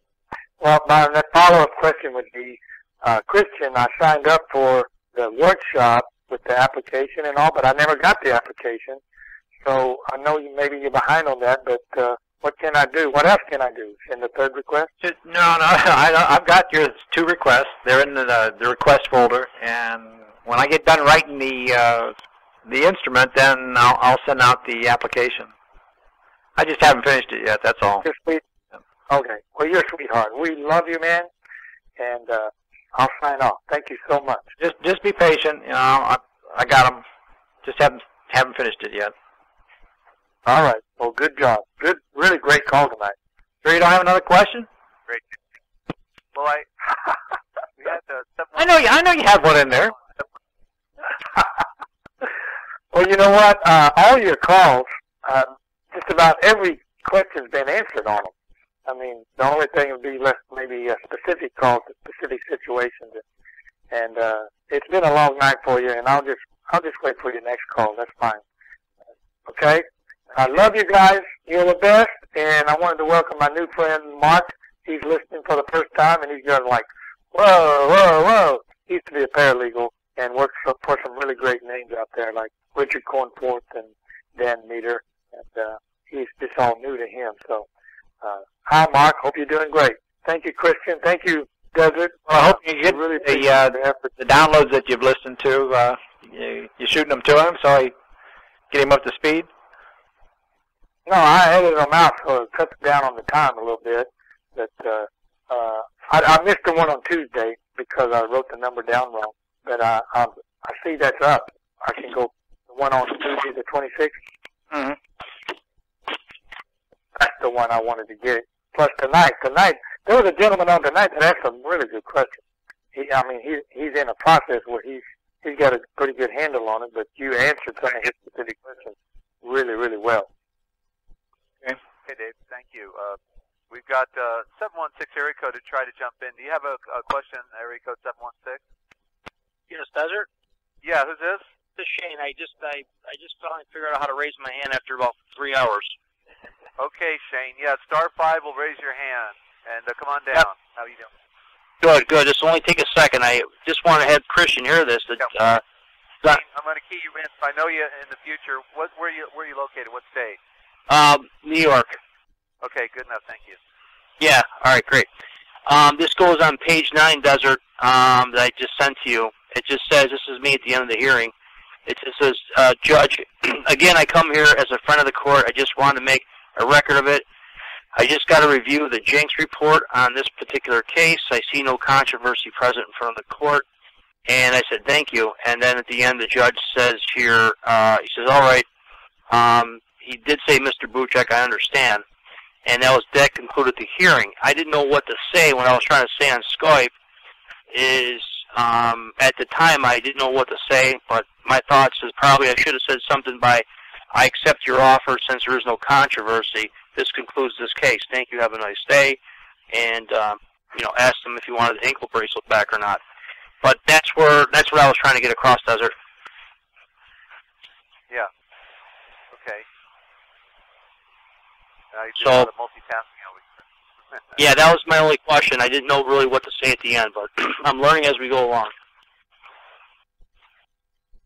Yeah, I would have taken on that case when you put that motion in on the motion for forgiveness. That should have been held on the private side, and then I would have. That forgiveness motion is really for the real man, and then the real man only has substantive rights in chambers.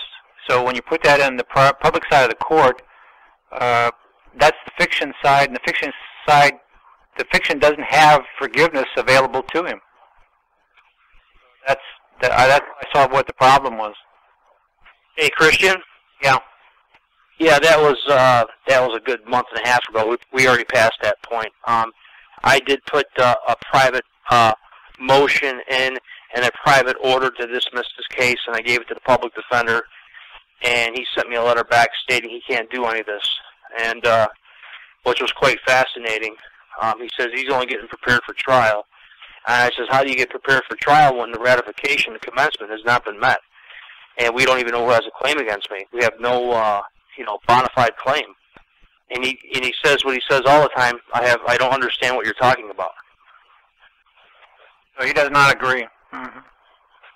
Doesn't understand. Either he understands and he doesn't really understand. Maybe I said it's like evaluation. Yeah. But what was fascinating is the attention I got after I filed my civil rights suit a couple months ago. Well, actually, it's been not a couple months, month and a half ago, Christian. A lot of attention now. And now the trial's been postponed, the date's been moved around, and I'm at the point where I am preparing some documents that want to be heard on the private side of the case. Yeah, but if you throw something on the colorable side, there's some kind of a colorable counterclaim, like you said there. Now you're starting to take it to their roof, and now you're going to put them with a little bit of pressure to maybe close this thing down. Yeah. Well, that was the next question. You already answered it. That's what I was going to ask you real quick, because I was thinking about removing the public pretenders, and I do have a counterclaim ready to go. And so that's about it. I think you already answered my question, so that'd probably be the best way to go. So, thanks, Christian. I think trust. I'd be at him under trust, though. All right. Thanks a lot. Okay, Shane. Thanks, guys. All right. I'm tired, guys, so let's close it out. Okay, Christian. Very good. I think we did enough damage for one night. Unless we got a new caller. Do you want to take a new call? Something quick, maybe. Yeah. Okay. We got 574 area code. State your first name. Where you calling from, please? Hello. Yeah, you're going to have to turn that background noise off and hit 6 a few times, please. And where is the state your first name? Where you calling from? Yeah, can you hear me now? Yeah, we can hear you better. You got some background noise, though. Yeah, there we go. Where you calling from? John in Indiana. Good to have you, John. Yeah, you were talking about Christ as a trust res. Maybe the blood is the trust res, and Christ is the son, right? And he gets the inheritance. So would that be the beneficiary, and we take part in the inheritance? Well, I think it comes from the point of view of who's trying to get the glory, because man is always trying to glorify himself and get the glory. I think it's the other way around. I think God deserves the glory. So I think God is doing everything for his own benefit. Right. So God would be the beneficiary. I believe so. That's the way I'm going to stick with the way I interpret that. Mm-hmm. I think that puts God on the seat and keeps man off of it. Right. And the life is in the blood. I don't believe that Christ came to earth to give forgiveness and love to the people on earth. God came to earth to fulfill the Father's wishes, to glorify the Father. And we happen to be the benefactors of that. We are benefiting from that, but it's in a secondary position. Right. All right, thank you. Well, let's call it a night. Okay, thanks for your call, John, and everybody out there around the world. Good to have you all tuning in and telling your friends about Christian Walters right here every Saturday at 7 p.m. Eastern Time. Christian, closing thoughts. Check from the website, movingtitles.com. Subject to update that with new information at any time through the week. So check out NTT on the website. We had Christian. Movingtitles.com. We got. No, hold on. Is my audio low or what? Can you hear me? Yeah. Okay. I don't know. Sometimes I try to talk. I can't get in on my own program. But we have one friend out there, grantor beneficiary, and he was supposed to. He wanted to share some. There's some Skype groups that are following you, and he had something. He said he was going to come on to just share that bit of information because he wanted me to announce it or whatever, and I didn't know anything about it. It was by Granter Beneficiary. Are you there, Granter? Tuning in? Okay. Well, maybe we can do it next week. I recommend, rather than have me try to announce something, that I don't understand. Okay, where he's giving me the pencil right now. Okay. Chamanki 1. There's apparently a Skype group. Are you familiar with any of the Skype groups out there, Christian? Oh, yeah, I talked to Pete, yeah. He says they got 81 on it. Yep. Okay, you know who this is? Yes, yeah, I know him. Okay, CHIKMONKI. That's his Skype panel. Number 1, that's the Skype panel, right.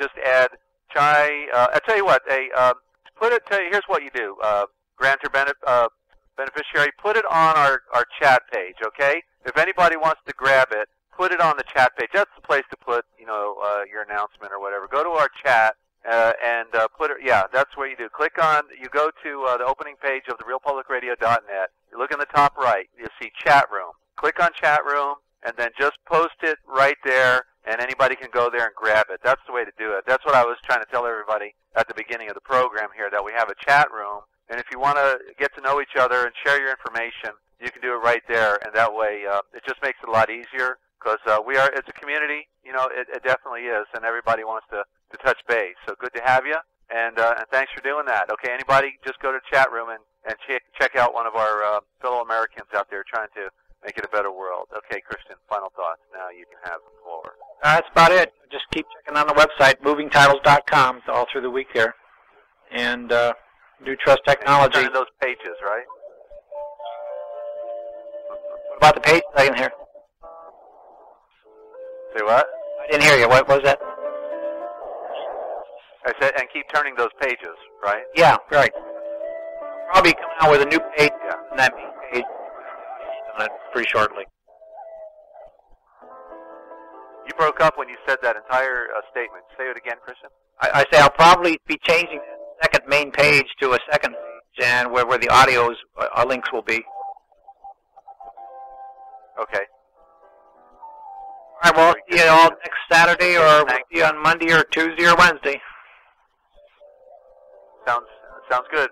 We'll see you then. Don't forget, everybody, you can hear Christian Walters right here every Saturday at 7 p.m. Eastern Time on Money, Banking, and Trust by Moving Titles and Commerce, your solutions-oriented program on public policy, ZYA, BIC, UCC,